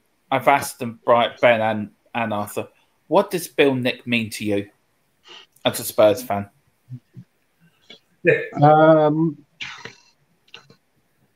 He's the foundation of everything. He is. You look at Sir Matt Busby at Manchester United.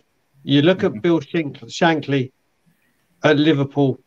You look at Don Revie at Leeds. You look at Brian Clough at Nottingham Forest.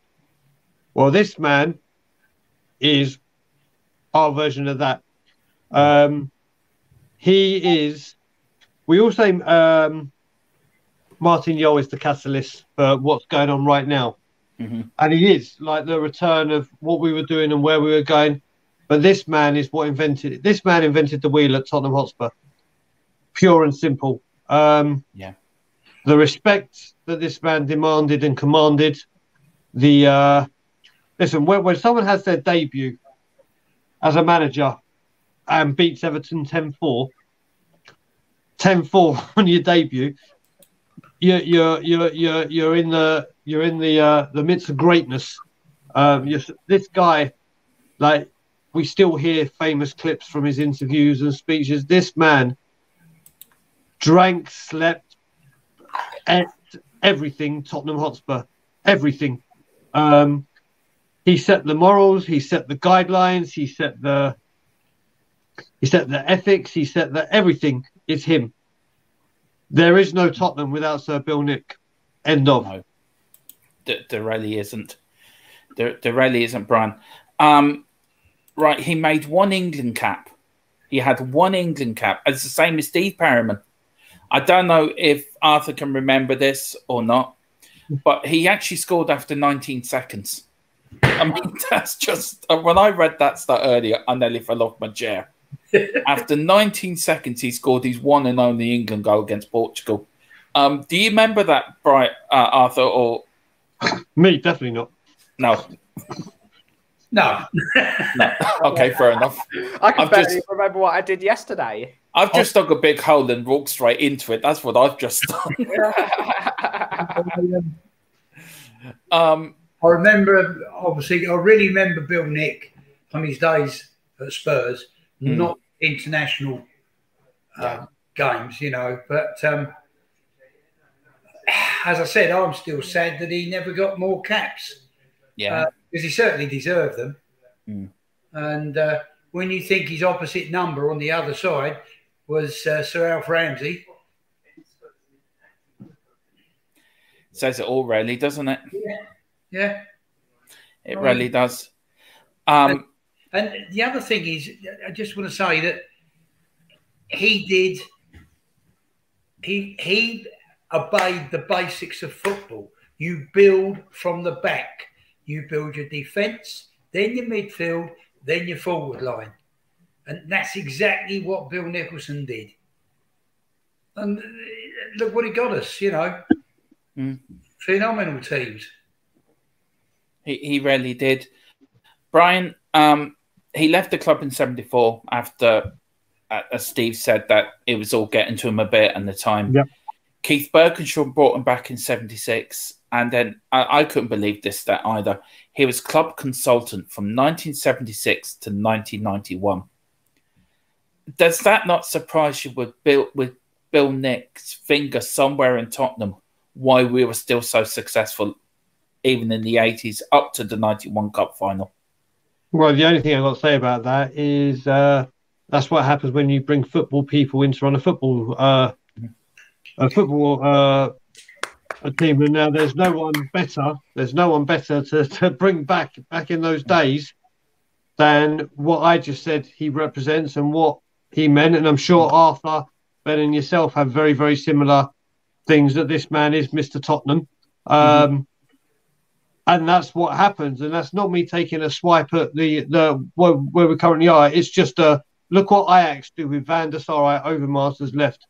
When football people are there to do the footballing aspects, you've got to remember the respect that people had for Bill Nick as well. When you're dealing with Bill Nick, you're like, okay, I'm dealing with a legend here. I'm dealing with a man of principles. I'm dealing with a man of... And this is what happens when you have football men that know what they're doing and have years and years of experience and knowing how the game works and how to deal with things and how to approach things, then things get done. Things get done. And like we said, at the moment, the Conte effect for trying to get players in, or the Mourinho effect, or the youngsters wanted to come and play for Poch, Bill Nicholson was like, you know, like when you have gatekeepers, like if people want to speak to Alan Sugar or Bill Gates or whatever, they've got to get through loads of people to get to that guy. Well, Bill Nick was that gate opener. Bill Gates, Bill Nicholson would open doors. And people go, wow, that's the great Bill Nick. I want to speak to that man. I want to hear what that man's got to say. This man, look what he's done. Look what he represents. Look what he's achieved. Look what he wants to talk to me. Oh, and that's what he did. And not just him. That's what football men, especially back in that day and going forward, like with great players. Please God, we have people like Just to say these, and hopefully Ledley King in his role will grow on to become of that kind of caliber, not just an ambassador, a more involved part of the football team and the setup. You look at people that could come back. I'd love to see Jan Vertonghen back in some kind of capacity. But that's and these are just me picking random players. You look at Rafa van der Vaart.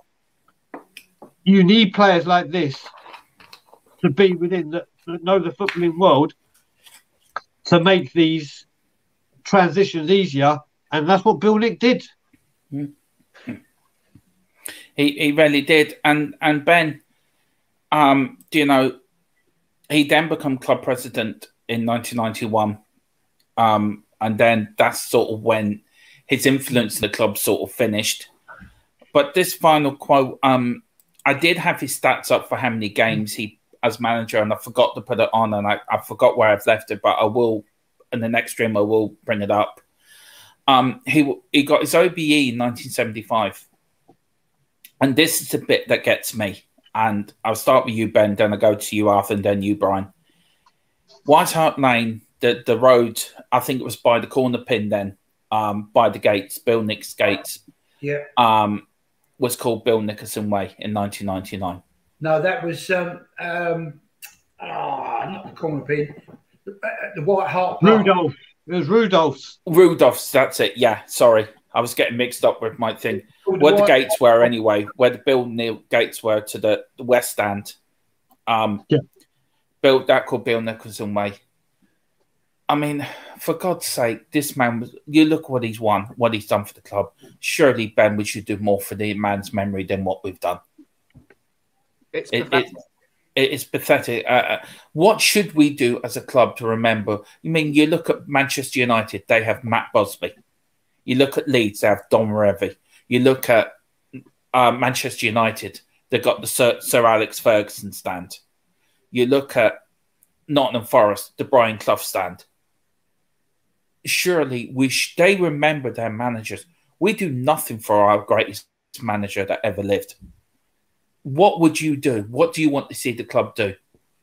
Well, to start with, they need to name that Park Lane the Bill Nicholson stand, first and foremost. It could still be known as Bill Nicholson's Park Lane, or Bill Nicholson should have a portrait of himself in that stand that people can show their respect to the great man, even if it's not a statue, because I can understand why some people might not want a statue. But that stand is the antithesis of everything Tottenham, and so was Bill Nick. So that stand, there should be as many pictures of Bill Nick in that stadium as there are silly things to make money. That's what he meant. There was barely any pictures of Bill Nichol in that stadium, and the ones you can see are usually got a band in front of him playing crap music.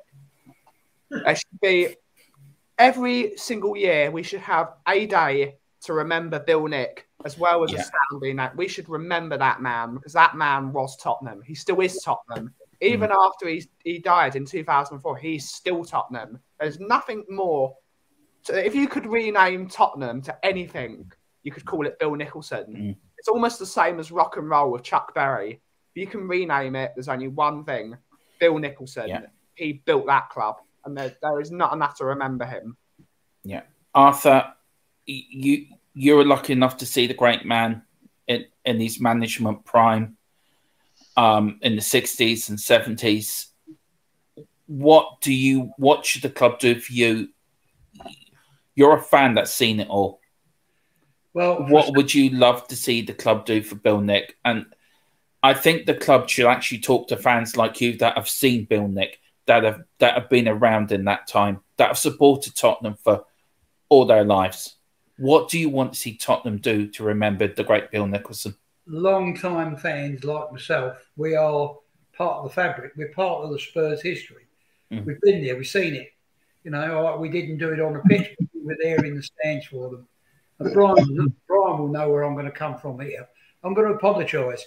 It's piss poor that we don't have a statue of Bill Nick, and it's piss poor he was never knighted for being the first manager to win a European trophy. I think the first English manager to do the double. First English manager to do the double, top flight. it's also piss poor that we haven't got one of Jimmy Greaves alongside him. Mm. Two of the most influential people at that club during the 60s, 50s, 60s, and 70s. Let's face it, they give us sod all to be grateful about in the modern age. They could at least look backwards a little bit and kind of celebrate our past, couldn't they? Yeah. Well, to dig back into the past, as we said earlier, and take a cue from these managers for today. And to see your history, follow us on Tottenham Tantrum Gold every morning at 11:30. Plug for the show. We won't let it die in this channel, and that's my lifetime's ambition to the day I die, to remind everyone of what this club is, what it was about, and what it should be about. And it's me and Ben's mission to keep it going, and we will keep it going. Arthur, it's for people like you that I have the utmost respect for.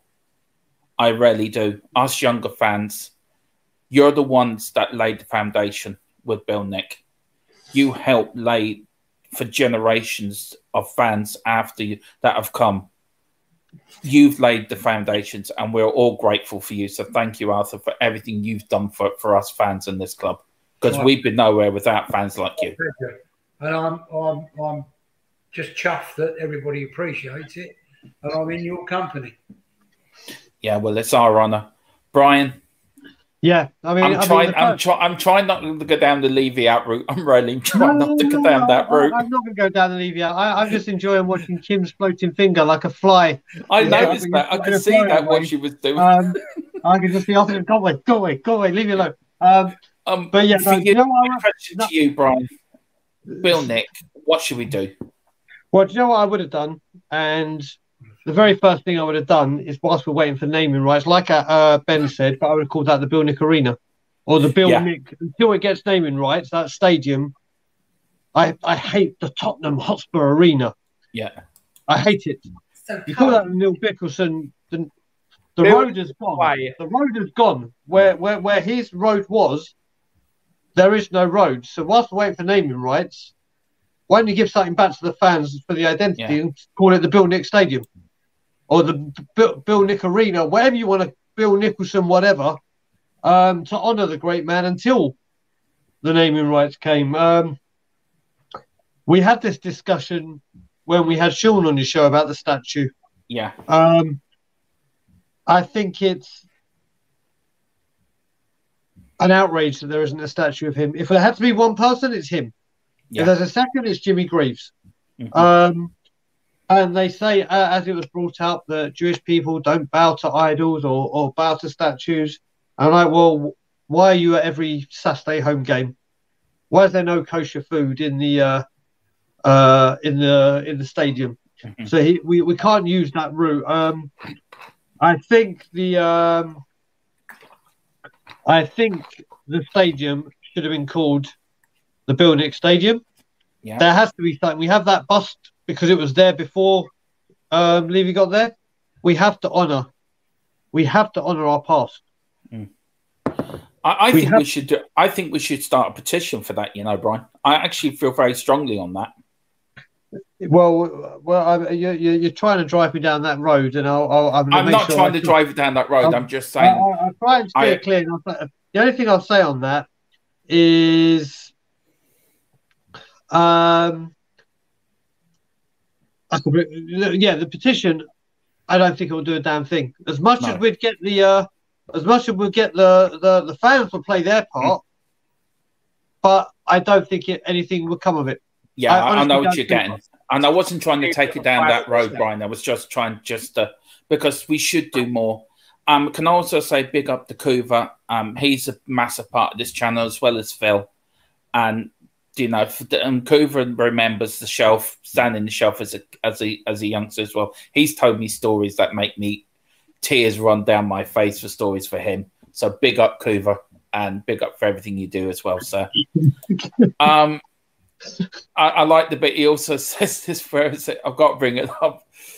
I forget where it is now. Well, apparently you're stalking each other again. Apparently, Cooper says. Yeah. Yep. I was just on a stream with Cooper on Spurs related, and we're about to stalking each other. What can I say? We can't keep away from each other. No. I'm going to bring up some pictures. I can share the screen. So I'm going to cover people's faces, but these are of Bill Nick during his lifetime at Tottenham Hotspur. So I'm sorry to everyone, their faces are going to be covered, but this is the only way I can do it. The first one here is of the 51 team. You can see Bill Nick there and Alf Ramsey somewhere there, and Arthur Rowe. This is Bill Nick in 72 with the UEFA Cup. Yeah. You can see how happy he looks there. He looks really chuffed. There's Bill Nick then with the 63 Cup Winners' Cup. This is another one of Bill Nick in his playing days. 51. This is Bill Nick leading out the 67 FA Cup winners. Yeah. There's Bill Nick in his playing days. I mean, look at them shorts. I mean, they're long. Whoa. Yeah. This is my favourite picture. It really What is the goalkeeper doing? I was waiting for that. Looks like he's levitating. What is he doing? That's some Exorcist or Blair Witch Project shit. Yeah. I when I saw that picture, I said I have to bring it in because it looks absolutely so funny. It's like the goalkeeper's right. I'm just dancing into the net here. I'm still not know if that was the East Stand or the West Stand, but would you know, Arthur, if that was the West Stand or the East Stand? That was the hang on. I think it's the East Stand because the West Stand was where the coaches are, and there's definitely no coaches on the sidelines there. All right, so that was the. I would East Stand, think. right? I think. But I mean, that stand looks brilliant. I would love to stood in that stand. I mean, that looks brilliant. You know what? Aaron Dove is my brother. Oh, by the way, I've got your voice now, Aaron. I haven't listened to it. I've just had a lot going on. Yeah. But in that, if you go back to that shirt, he's just asked, why is Jack Grealish playing in goal? Which is absolutely brilliant. He's a dead ringer for him, isn't he? That's brilliant, Aaron. Fred, that's well spotted, Aaron. I'll tell you one thing. Fair play to you, sir. This is the 50 side. You got Arthur Rowe there. You got that man in the middle named Forget Me, Ted something. His name Forget. Ted Bird. You got Alf Ramsey there. Bill Nick. I think Ed Bailey was Eddie Bailey in that side, Arthur. Yes. Can't see him at the moment though. That's a proper trench coat as well. I love a trench coat. That's a proper trench coat. Bring the trench coat back. He's a hitman for the mafia. Oh, yeah, he is. Yeah, but why is the goalkeeper wearing a turtleneck? He always did, Ted Ditchburn. Oh, did he? Yeah, and he had a shop. Okay. He had a shop in Northumberland Park, grocery store. There we go. And you can see the badge there, the cockerel, very big cockerel badge. The badge, I mean, that badge is wicked. I'd bring that back for a year. I would too, actually. We've got Bill Nick here celebrating with the Perryman. They're brilliant. Look, I don't know if this is a 71 or 73 League Cup winning side. I'm not sure. As 71. Is that Alan Gilzine in the bottom left, Arthur? Yeah. Yes. Yeah. Perryman next to him. Yep, you got Chivers behind Gilzine. Yeah. Yeah. We got Pat Jennings there somewhere. That's Martin Peters, isn't it? Yeah, it is. Yeah. Yeah. You got the young Irish winger there. Where is he? Or did he come later? I think he might have come later. I'm just trying to make out. Alan Mullery's in the middle. Yeah, and you've got, is that Phil Bill on the far right? I think you might be right, Arthur. Phil Bill. Yeah. I think is that Cyril Knowles next to Alan Mullery? That's Cyril Knowles, and Mullery's got the cup on his head. Yeah. And the fella next to, I can't think of his name. Who's the fella next to Martin Peters? He was a winger. Was he that Scottish winger? What, John Duncan? Yeah. Is that John Duncan next to Martin Peters? Hang on, Kim's got her arms across me at the moment. Trying to make it bigger, like the screen bigger. But let's have a quick look. No, I don't think that is Duncan, actually. No. Do you know what? Gaguma, God bless Gaguma. How are you doing, honey? Aaron picked out something in the one, but Gaguma's just picked out the thing from this. How shiny is that cup? it really is. It's very shiny. Someone got the Bravo out. I tell you one thing, we have the best people in our comments for picking out stuff. Absolutely. And we apologise. Yeah, we apologise for not getting up. Maybe it's shining because of her in the chat. She's making Jimmy Neighbour. Is it Neighbour, is it? Jimmy Neighbour. Oh, right, that's who it was. I apologise to everyone. We haven't got everyone's comment up for this show. We do apologise. It's just that with Mr. Perryman on and everything, it's just gone a bit mad. He was supposed to give us 20 minutes and then he gave us an entire hour. He did, bless him. He didn't have to do that. No, he didn't. But, this is not Bill Nick. Well, it is. But Bill Nick, you couldn't bring up Danny Blanchflower in the build. You had to bring him up. Oh, yeah. There's his skipper holding the FA Cup and a load of balls on his shoulder. Right, I'm going to training now. This picture for me, I actually got it for Brian. This one's for you, Brian, because I just saw that and I could see you as manager doing that. You and Arthur, I could just see you doing that. So that one's for you, Brian. Oh, thank you, thank you. Look at them with all their suits there and everything. Yeah. Look at how the changing rooms have changed. Yeah. Look at that. It's just such a basic. Here's one peg for all your stuff on. Now they've got all the lockers. They've got. It's just ridiculous. Rolex. It makes me sick. Yeah. You see him there talking to the player what he did wrong, like Steve Perryman says, this is what you did wrong. That's brilliant. Yeah, they would have won 7-0 and he was still just said, you did this wrong today, mate. I will, before we end, I've got to get Arthur to tell the story about how he got Jimmy Greaves, but that's at the end of the show, which is actually coming up soon. We are going to wrap up soon. But before we end, Arthur's got to tell the story how he got Jimmy Greaves, because it's a brilliant story. Should we take the photo off so we can see him then? No, we'll do it at the end. I've got a few more photos to go, and then we'll get right. That one for me is the favourite picture. We've got Jimmy Greaves one side and the great Bill Nick on the other. Fantastic. Yeah. We've got that one there of Bill Nick holding the UEFA Cup. And I can pretend I'm winning with him. Yeah. That one for me, I love this picture of him and Glenn Hoddle. I mean, that's just brilliant. Yeah, Holden God. Yeah. And then this is the last one, and this is the most famous picture of ever, and I think it's this one, standing outside. Yeah. That should be made into the statue. They should remake that. Yes. Yeah. That should be outside White Hart Lane. Yeah. It should be. That is what should be. That man welcoming everyone from all over the world to visit his club, the club he built, the house that he built. That should be outside White Hart Lane. When I go to heaven, Ben, I want that man. That's what I want that man to meet me at the pearly gates, Bill Nick. And they should have a plaque under that saying, Mr. Tottenham. Yeah. What happened to them gates? I wonder. No, they saved them, I heard. I'm not sure what they've done with them, but they reckon they saved them. I think him pointing that they put them in your ear. Mm. What do you mean? She said, what do you mean? What say like? And big up Bob Spur as well. I had that honour as well today of meeting Arthur and Ken, and it was absolutely wonderful. Of course you did.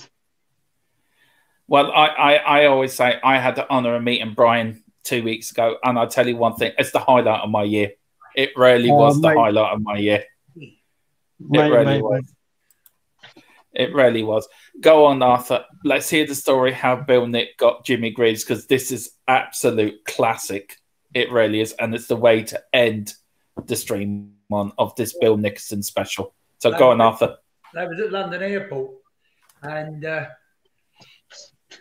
in walked Jimmy Greaves. So Bill's in there. Jimmy Greaves came in, and it was morning, Bill. Oh, hello, Jimmy.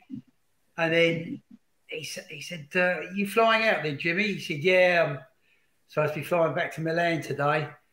They said, oh, he said, you don't sound too happy about it. No, I want to come back and play in England. Oh, you fancy playing for Spurs, Jim? Oh, he said, yes, please. I'd love to do that, Bill. That's how the deal was made. But Jimmy Greaves thought he was going to be the first £100,000 player, and Bill paid £99,999, 19 shillings and 11 pence, a penny short. That's the story of how Jimmy Greaves came to Spurs. I still laugh at that. I still laugh at that every time. Well, listen, I want to thank everyone who's been in the comments. Everyone that's been, I mean, there's 30 people still watching. Look, please get them likes and subscribes in. We're trying to get to 400 before the end of February. But this show wouldn't be nothing without you, the people that watch it and put your comments in. It wouldn't be this show wouldn't be nothing without my co-host Ben, Brian, who comes on, supports the channel, also for Garth, King Arthur, and the lovely Kim B for coming on and gracing us with their presence, because this show would be nothing without them. Also, I want to thank everyone in the chat, Ellie, Aaron Dubb, Super Tottenham, most especially Bob Spur. Big up. And this show, Bob, is dedicated to you, for you to get better, sir. This show is in honor of you. We've got Guguma, too many people to mention, and I just want to say thank you so much for watching this, for supporting this. There it is, Derbert. Piss off, Derbert. I've got it. I've made it. I've made it. I've made it now. That's it. If I don't do another stream, I'm happy. I've made it. But most of all, I want to thank Mr. Steve Perryman for giving up his time tonight. He was supposed only to give 20 minutes, but he gave an hour. So that shows the quality of the man. I'll start with you, Brian. Thank you for coming on.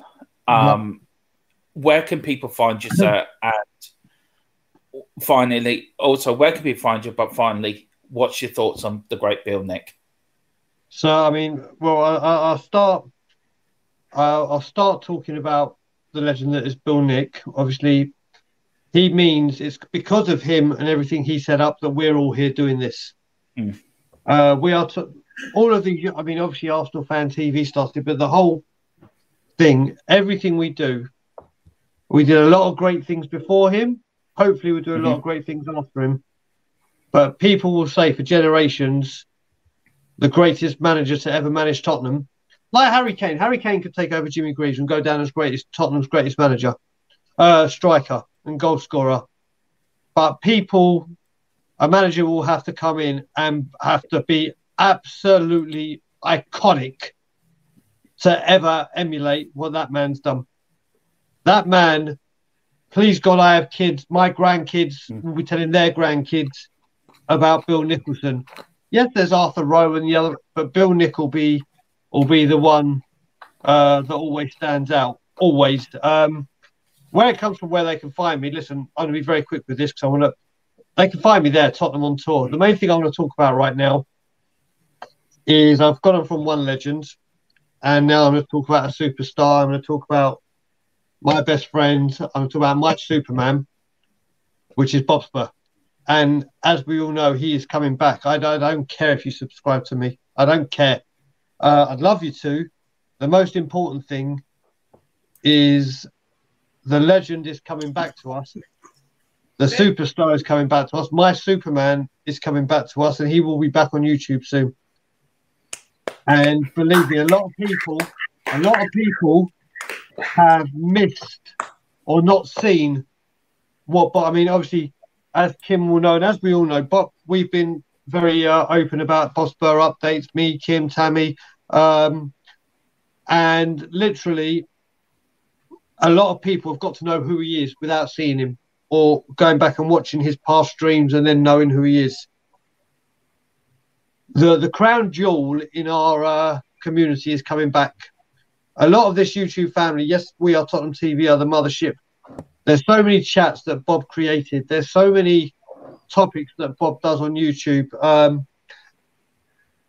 that no other people have. He does his show In on the Wall every Saturday at 10:30. I think it's 10:30 at night UK time, and very, very soon he'll be back, and everyone's going to be here to support him and help him. So listen, all I'm going to say is, yes, you can find me at Tottenham on Tour, but I urge everyone, before you even think about, if you haven't already subscribed to Tottenham on Tour, go and subscribe to this channel, because it will be the best decision you ever make, because he is a legend. He is a superstar. He is my best friend. He is Superman. And that's where everyone needs to go. So this is all about getting Bob Spur back to where he should be and getting the numbers that he deserves. Yeah, I echo that completely. I wouldn't be here. I always say, like, Dave Harris is the mothership for our channel, but Bob Spur, for me, gave me the confidence to do it. He was always there with advice when I used to Twitter him. He would always give me hints and what to do at the start and how to do things. I wouldn't be here if it wasn't for him. And my admiration,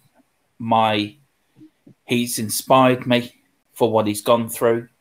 I'm immensely I'm in his awe. That man is, as Brian said, he is Superman. And he is an inspiration. He reminds me of Rocky, because it's not hard. It's not as hard. You get hit, is getting hit and keep moving forward. And Bob, for me, is Rocky to me, because he keeps moving forward. And Bob, we all love you. We all miss you, and we can't wait to see you back, because YouTube is going to be a brighter place when you're back on our screens again. And Ben, Coover, do you want to say anything about Bob Spur? I mean, yeah. I mean, the man below me, Mr. Brian, has already said all you need to know, and Dermot's already said all you need to know. I've only been on one stream with Bob. It's not like I've known Bob personally, but what I've always said in the chat is never tell people what you think people should think of you. The way people think of you is the way people's colleagues and friends think of them. And there's nothing what anyone in this community says that says that man is not an absolute legend of a bloke. Every single person you meet, from Brian to Coov to Dermot to Arthur to Kim to all the people in the community, say what a man this man is. And that is the proof comes with the pudding.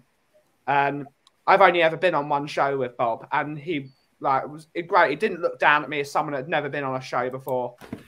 And since then, we've gone from strength to strength. I wouldn't have done a stream 3 months ago. And the first stream I ever did was with Mr. Bob Spur. Me and Brian met later that day. I don't know why Brian wanted to meet me, but it was quite funny, really. But he's an absolute legend of a bloke. And when I do finally get to share a stream with him properly and it's a proper show, it's going to be an absolute pleasure. It's going to be an unbelievable moment, and it's shown how that my journey on this 3-month thing has come about. So I wasn't doing this 3 months ago. I was just sitting in my room doing nothing and twiddling my thumbs. And now suddenly I have a massive community of friends that all come into my coffee shop, and I'm helping Danny Kiriakou do with his coffee machine. I had Kim and Arthur in my shop today. I speak with the lovely Shamu on the phone every other day. Whether it's Aaron Dubb in the chat talking about Japanese culture in my coffee shop, on me doing my own stream. It's partly because Bob was there. Him treating me properly gave me the confidence to do it myself. And it's not something I can really say anymore. Hopefully I have portrayed it well, but I can't wait to actually share a stream with the bloke. Yeah. Cove? I'd say about Bob, he's been so sorely missed over these last few months, because when times start going bad with this club or within the community and people are at each other's throats, there was one man who was always the sensible, he was the calming influence. He's the man that listens to everything. Yeah, that's right, Brian. Mr. Calm.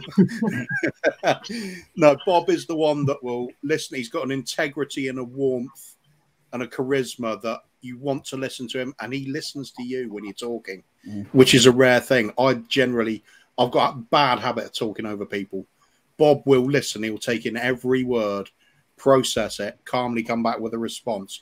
He's a very good feel-good factor to this community. He's a calming influence, and he's the granddaddy of the sort of happy feeling, happy vibes around this community. Always has been for me. Even when I wasn't joining in on streams, I would listen to Bob's channel. I'd like to have it on in the background. It was a calming thing. It's a nice bit of fun. He's got a wicked sense of humour to go with it. So it's been really missed around these channels in the last few months. So it's really chuffed to have him back. I mean, for me, Bob, and I just thought of it when it came in. Bob is a calming influence on all of us. But Bob is like your best friend. When Bob speaks to you, you think he's the only one. Like, he makes you feel he's only talking to you. You could be in a room of a room full of people, and Bob will come in and he would speak to you, and you feel you're the only person in the world he's talking to. So you know what? You want to talk about Bob's personality? Yeah. And his sense of humour. Well, there you go. And I'm just going to echo. I mean, I need to echo this. Like what you and Ben said, Dermot. You came on because of Bob Spur, and he gave you the inspiration. People know that I came back to London and why I came back to London. I met Bob through seeing him on We Are Tottenham, like I did with Ben. I saw Ben on We Are Tottenham TV, and I said, Ben and Stephen, I need to meet this dude. Well, Bob and I did a stream together, and then the rest was history. I've got another mate, Jerry, that is my other best mate. I've known him for 14 years. No one gets on a parallel to him until this man entered the scene. I've known this guy about a year and a half. I was in England for 7 weeks. I got back for 3 weeks. I was like, right, I'm coming back. He needs me. That's the power this man has, and that's the love that he receives from me and from everyone, because I wouldn't do this for just anyone. This guy is very, very special. And you know what? Like we've been saying with Wally Skip, to bring it back to Tottenham, you know how badly we miss him when he's gone and when he's not there in the squad. Well, this YouTube family has gone on and carried on throughout the weeks, but it's been missing a massive, massive player, a massive, massive player. And thankfully, through him kicking the arse out of all these things he's had to deal with and the help he's had from the NHS, he's coming back. So there's a big time player coming back. And like I said, to echo it again, anyone who hasn't subscribed, please go and make one very good decision once this stream finishes. Hop over to Bob Spur TV. I think there is a space between Bob Spur and TV, and hit that subscribe button, because it's my mission to get him to the subscribers Tottenham on Tour have got, because that man deserves everything, and it's my mission to make sure he has it. Yeah, I think absolutely. Everyone will echo that. Everyone will echo that. I think that's a good place to leave the show. Leave the stream. I was going to say I wasn't going to come onto the stream. You know, I was just going to talk to you behind the scenes. Since I'm here, I've got to say something. I've got to say something for you, Dermot, Ben, and King Arthur in particular. Well done tonight. Stream brilliant. I didn't want to come on very specifically because I didn't want to crowd the room out. The great Steve Perryman on. I wanted you to have your time with them. Dermot, you fully deserve to have these moments because you put in the work. You get the man on in the first place. You communicate with him. Ben's been your wingman all week. You two are holding the show together while the likes of Phil and I are off. And you could have no better guest than King Arthur for a Steve Perryman show. So good job, the three of you, and I'm glad it went well. Thank you very much. And I couldn't do the show without you, Coover, because you help in the background as well. You're there for advice. So thank you, Coover, and Phil as well, the Perrier. And Arthur, it's been an honour, sir. And, you know, anytime you want to come back, you're more than welcome. Many, many thanks, Dermot. Because... You, Coover. Not forgetting Benji. Oh, no, Benji. I mean, I've already said hello. That's Uncle Brian. Yeah, I tell you one thing. 2 years ago, I didn't know any of you. 2 years later, I've made the best friends ever in this community, and I can't thank you all enough. Look, as the great man says, I'm actually going to bring him up. I'm going to bring this picture up to end the stream. So sorry if Ben, you're going to be cut out, and sorry Brian as well. That's right, mate. Yeah, I can see Brian just poking his head. Listen, if I can be cut out by anyone, let it be this man. I'll even wait a minute. There you go. I'll go into complete hiding. I just want to say before we play out the thing, there's a song. One of my favourite songs was called "My Way," and Bill Nick did it his way. Absolutely. Yeah. Good night. God bless. Come on, you Spurs. See you, Dermot. Come on, you Spurs. Cheers, guys. Big up.